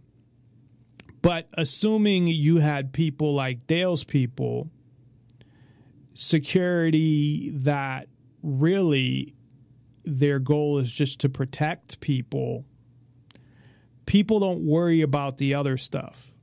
So, like, the Detroit Threat Management is not going around looking for fucking drugs or looking to report people to the police that are doing drugs or getting involved in any, they're doing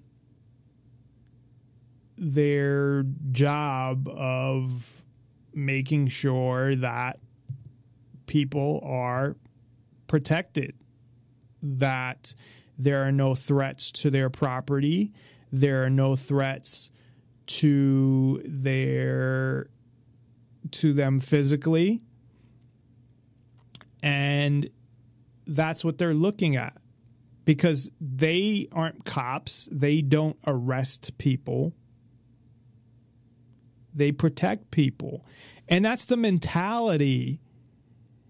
And this is why I think the people, Dale has a lot of libertarian fans, I guess I'd call them. I don't know if fans is the right word, but they're sort of fans. People that have seen, because Cop Block went to the Detroit Threat Management Center and Dale showed them around, and they filmed all this video and posted it online, and that's how I heard about them. And that's how I developed a lot of respect for them as well. And then I got in contact with them, and then I talked to Dale. I had mentioned that when he was first on the show, I had talked to him for a while when I did my pre-interview, and then I talked to him on the show, and then I even talked to him after, because he just has so much to say and so many things that have happened. Whether it's the buildup of the company, all the incidences. I mean, he has 20 years of stories and experiences with this Detroit Threat Management Center. So, I mean, that's why it'd be great to have him on the air to have his own show, whether he's talking about stories of things that happen or whatever. I had him on the air before on my show as an interview to interview him, and then we'll have him on again in a couple weeks to talk to him about stuff. Not so much as an interview, sort of a like half interview, more just have more of a conversation, because we already did the interview, so more of a conversation. And we'll talk about more stuff that we didn't talk about the first time he was on, and we'll kind of summarize what we did. And I'll go back and listen to the original interview, which you can go to Spreaker.com and find it there. You might be able to find it other places, but I know 100% that it's there because every show is there. So you can just look for Dale Brown Threat Management Center. I'll actually find the episode number while I'm on air and give that to everybody if you want to listen to it. But I don't want to spend the whole next half hour on that, even though that is a big part of what I'm talking about regarding the police and regarding freedom, because that's the alternative that we're looking at right now. Now, it might not be exactly, I'm sure, Dale's had 20 years of experience, so I'm sure it's pretty well refined. But there may be, things constantly change. So I'm sure during that time he constantly refined processes and ways to, like, for example, they got rid of guns, and that was recently. So there's things that may change or may not change. And then, of course, as much as I like Dale, you don't want that to be the only security place in an area. Once you get to the point, if we get to a point where there's no police, and hopefully we will, we wouldn't want that to be the only place in the area. We would want there to be other security or threat management firms that followed the same mentality, definitely. And because if they didn't, they go out of business, I believe. And Dale kind of disagreed. I feel like if they were shooting people, that they go out of business. Now, he thought the opposite, but I think most people would appreciate what he's doing. Now, when you experience all the stuff that he did, and I don't even know, half the stories. I know some of them from talking to him, but I'm sure there's plenty of them, that I'm sure that affects your view on people, and maybe he doesn't have the, same, not that I'm not optimistic at all, actually. I think there's a lot of fucked up people. But when it comes to actual criminals, I think that's a small percentage. Criminals that commit crimes against other people. I'm not talking about people that do drugs and stuff like that. And one of the things we had talked about that is one of the hardest things to deal with, I think, and police deal with it all the time, is domestic violence and that whole thing. So that, of course, is always an issue. But we would want, and when I say we, I'm not saying him, because, of course, he would want to, make as much money as possible and serve as many people as possible. And I definitely want to see a Las Vegas threat management center.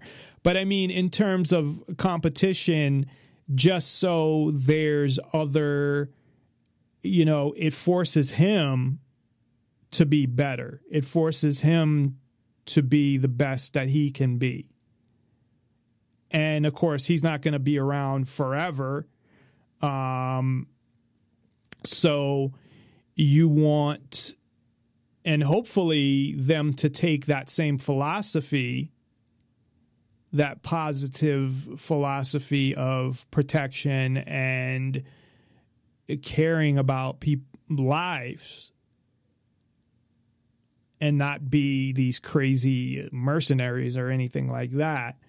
But then, you have competition. You can't just do whatever you want and, those type of things. So, but the reason why I talk about it so much is because it's a major part of ending the police. Because I don't believe that you just get rid of the police and then there's nothing. And what's funny is a lot of people think that when you say we need to get rid of the police, that you're saying we need to have nothing. And of course, I've never said that, but they assume, oh, if we didn't have police, then we'd be screwed in this and that, because they think you'd have nothing. But that is not the case. So when it comes to getting rid of the police altogether and going to, and again, I don't have all the answers, but when I look at, as I said, no matter what, you're not going to have a utopia. I think there's always going to be issues and nothing's going to be perfect. But I'd gladly take a setup where you have arbitration, you have competing security companies, and that's how you deal with things. And I actually have, if I can find it, a clip that goes through and explains that, their idea, kind of sums it up. And it's a good kind of starting point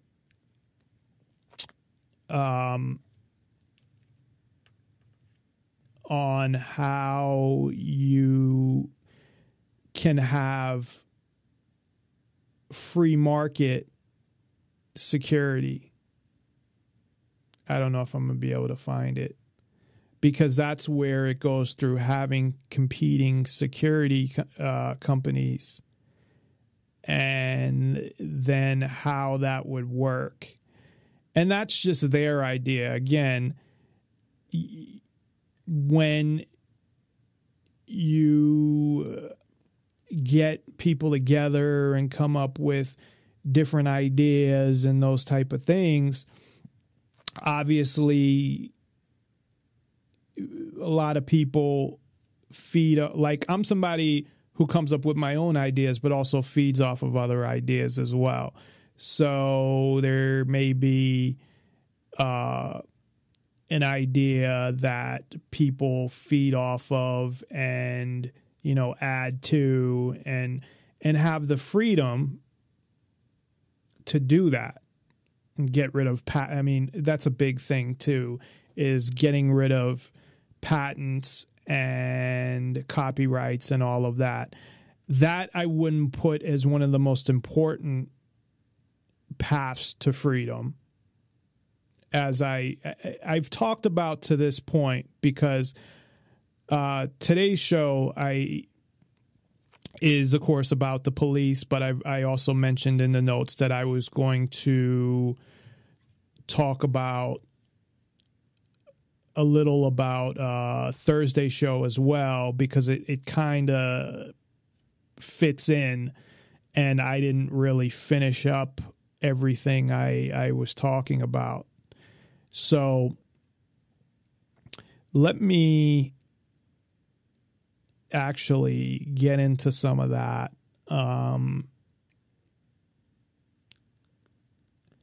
So after, well, I would say before getting rid of the police, I think there's a number of things that would have to be done. And the problem is, of course, is I don't believe any of this is going to be done through the system. It has to be done through non-compliance and the people. And we have to take things into our own hands. We really do. And now what that exactly means, I don't know. But, I mean, if you get a bunch of people together, as I said, and get them to not comply, they can't arrest everybody. They just really can't do anything. Those laws kind of go away. And the same, and the other thing that I had mentioned is the concept of making the government irrelevant as much as you can, which in a lot of circumstances is hard, because we can make the police irrelevant as possible, meaning we don't call police, and we can start a whole thing where nobody calls police, and we get a certain amount of people that actually go along with it in a specific city and try it, in a city, like a city like Detroit, for example, where they have the threat management center. But to start that and then go from there and start taking all of these parts of the government and not using them. And again, it's hard. Like with police, you can't totally get police out of your life. They're going to come up and question you or harass you or any of those things. So it's hard to you can't do the same thing you would do with a business that you didn't want to deal with anymore. So I'm talking about more of a boycott of the government, but you can only boycott so much.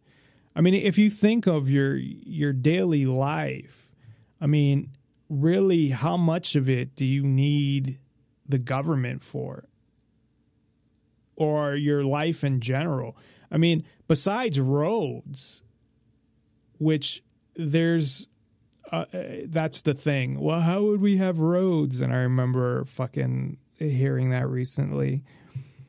There are other ways to get roads built besides fucking government. So, and that's just a whole nother long conversation that I'm not going to go into.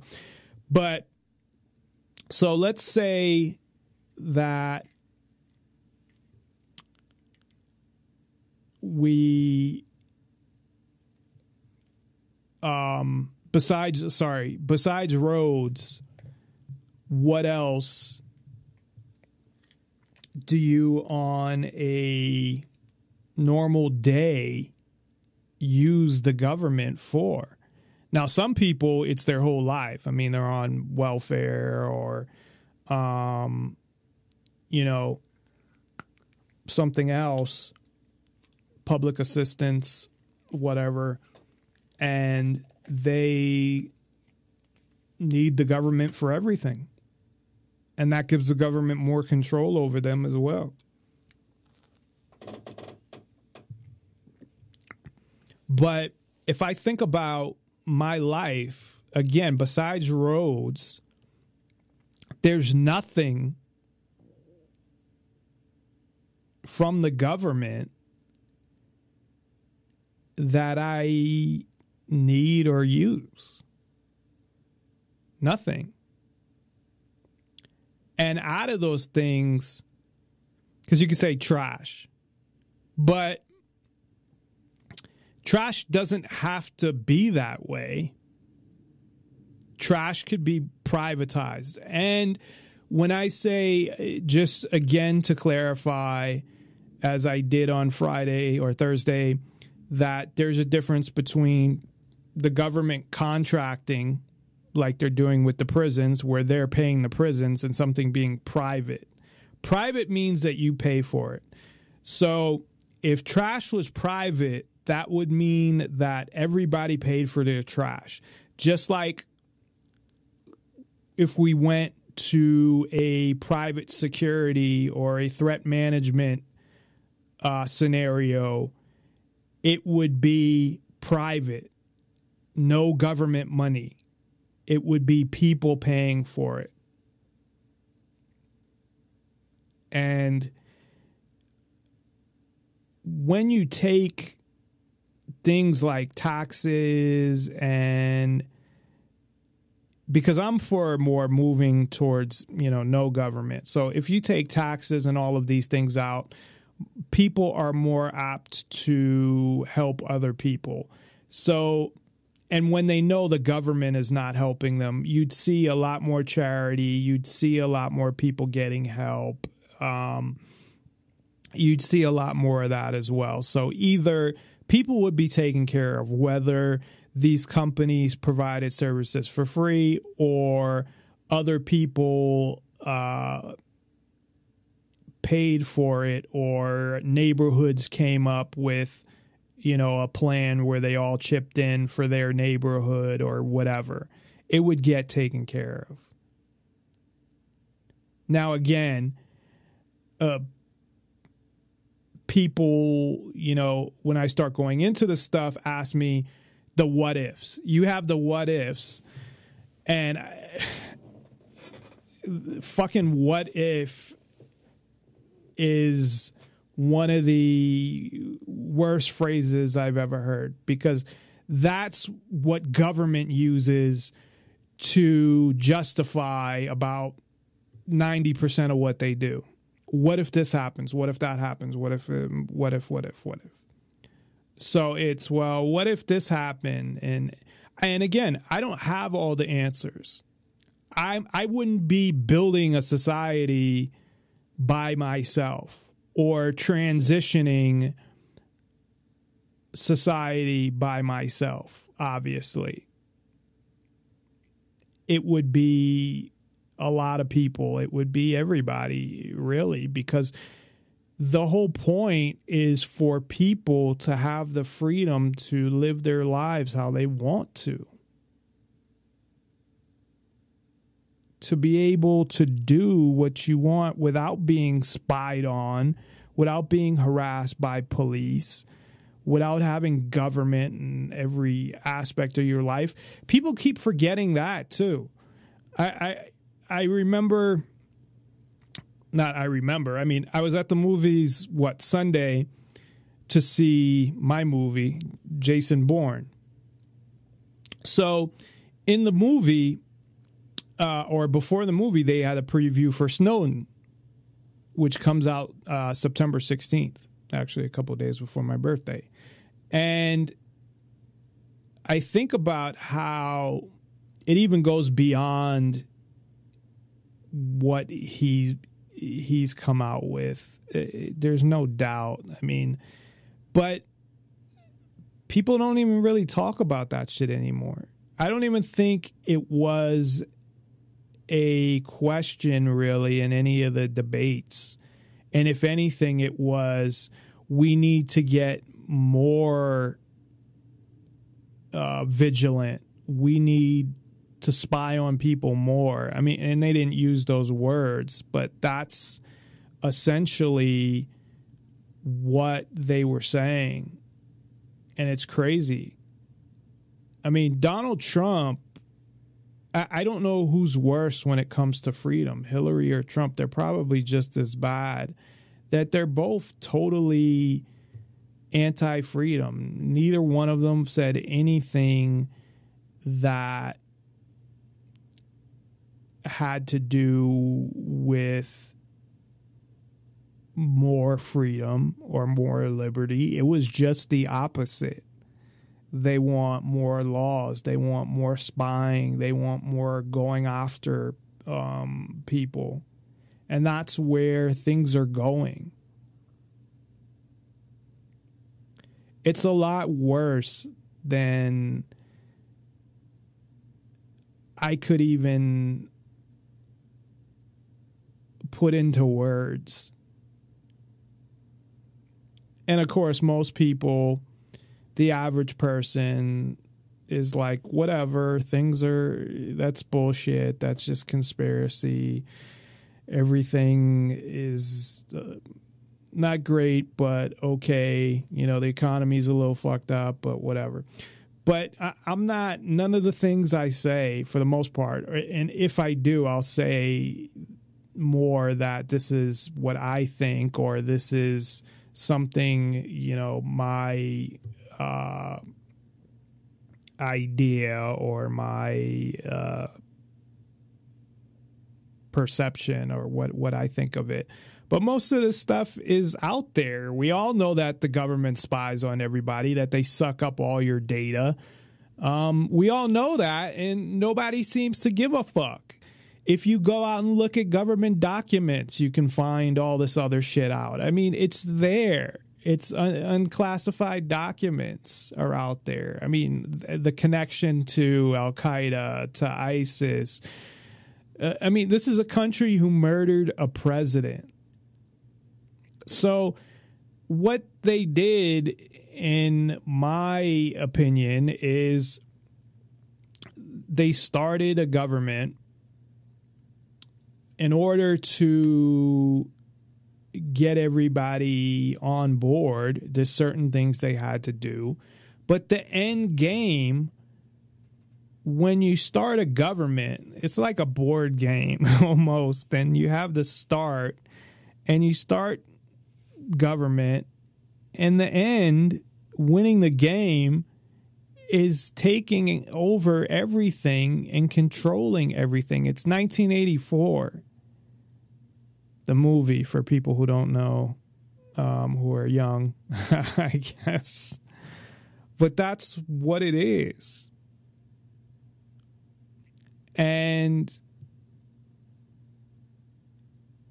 it's getting closer and closer to that point. It's like they started at the beginning, and they, you know, right away start taking away freedoms and more. And then once they hit, you know, the 20th century, it started to speed up. And in the past, you know, after 9/11, it really started speeding up.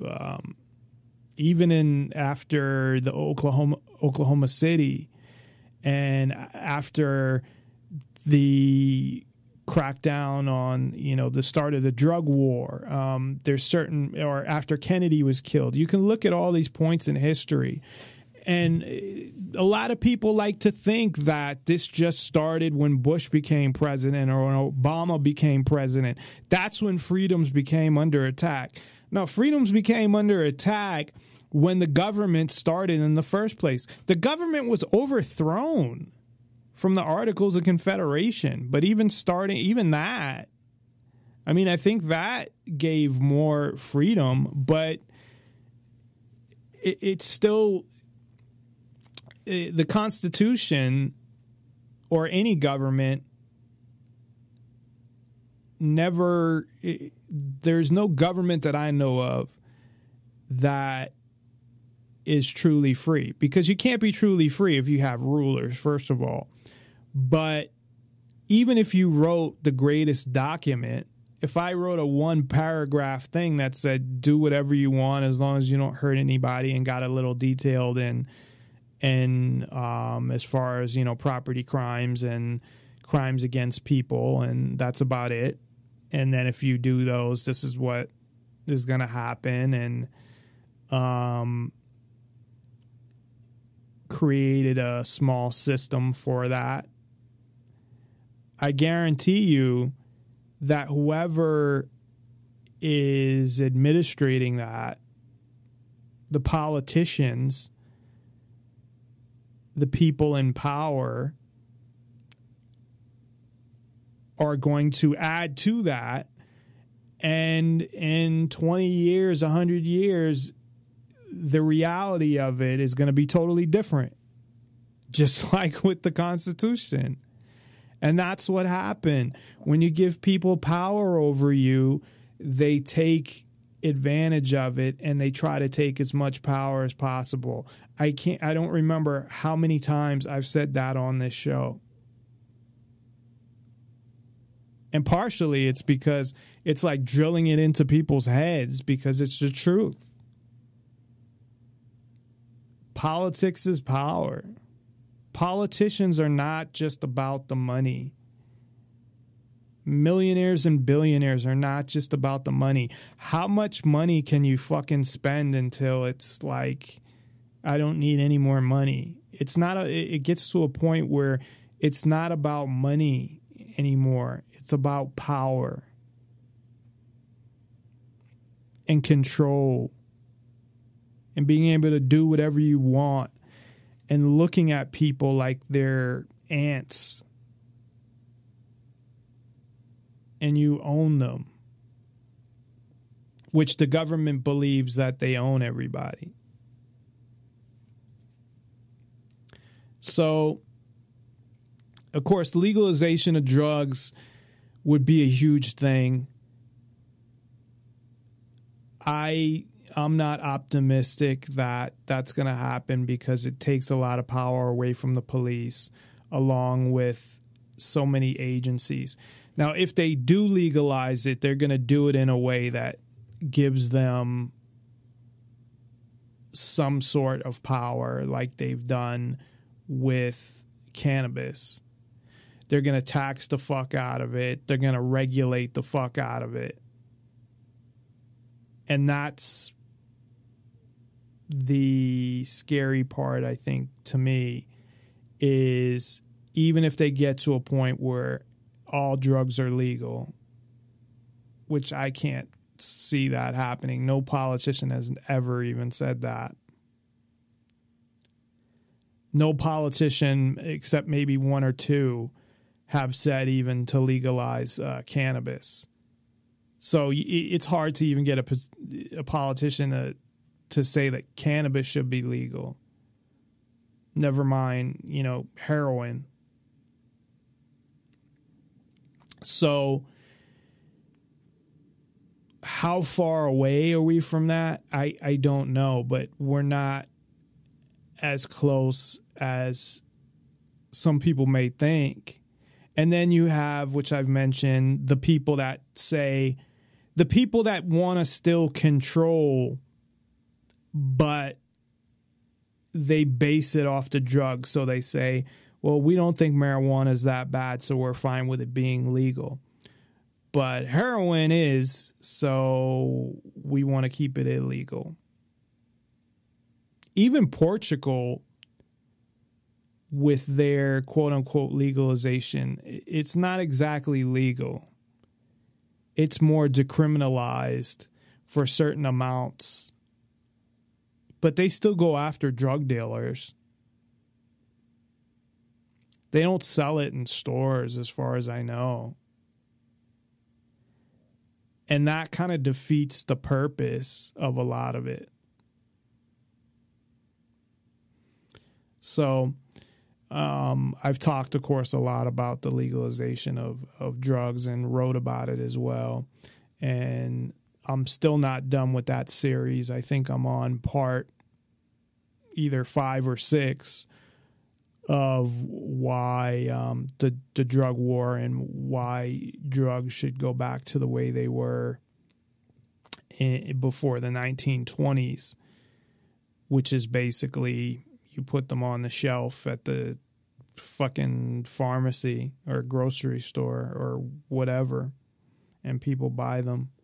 Because what they're doing to people, I mentioned earlier, I started to get into it, like, you know, with heroin. They'll blame, heroin is, you know, such a bad thing and whatnot. And really what they're doing is they're driving people towards heroin by not giving prescriptions for painkillers. It's things like that the government does that's just ridiculous. Or they're forcing people to pay more money and go to the street for things, and it's crazy.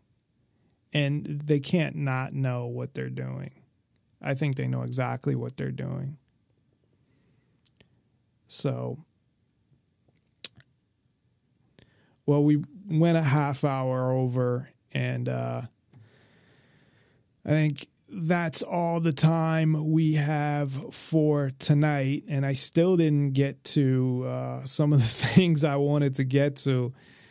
It's doing a 2-hour show now, and this one was 2.5. It's still not enough. I don't know. I always just have a lot to say, I guess. But we'll be back tomorrow, so be sure to tune in. Of course, the same time, 7 o'clock Pacific, 10 o'clock Eastern. We'll be joined by Ken Shorjan to talk about the economy and geopolitics. So, and be sure to check us out at NonPartisanLibertyForall.com. Or just type in the Detroit Threat Management Center on Facebook and like them. They have a Facebook page now. And we will see you tomorrow. Thanks, everybody. Have a good night. You need to comply with the police officer the way the system was meant to be. Comply with the orders of police officers. Resisting arrest is a real and dangerous crime.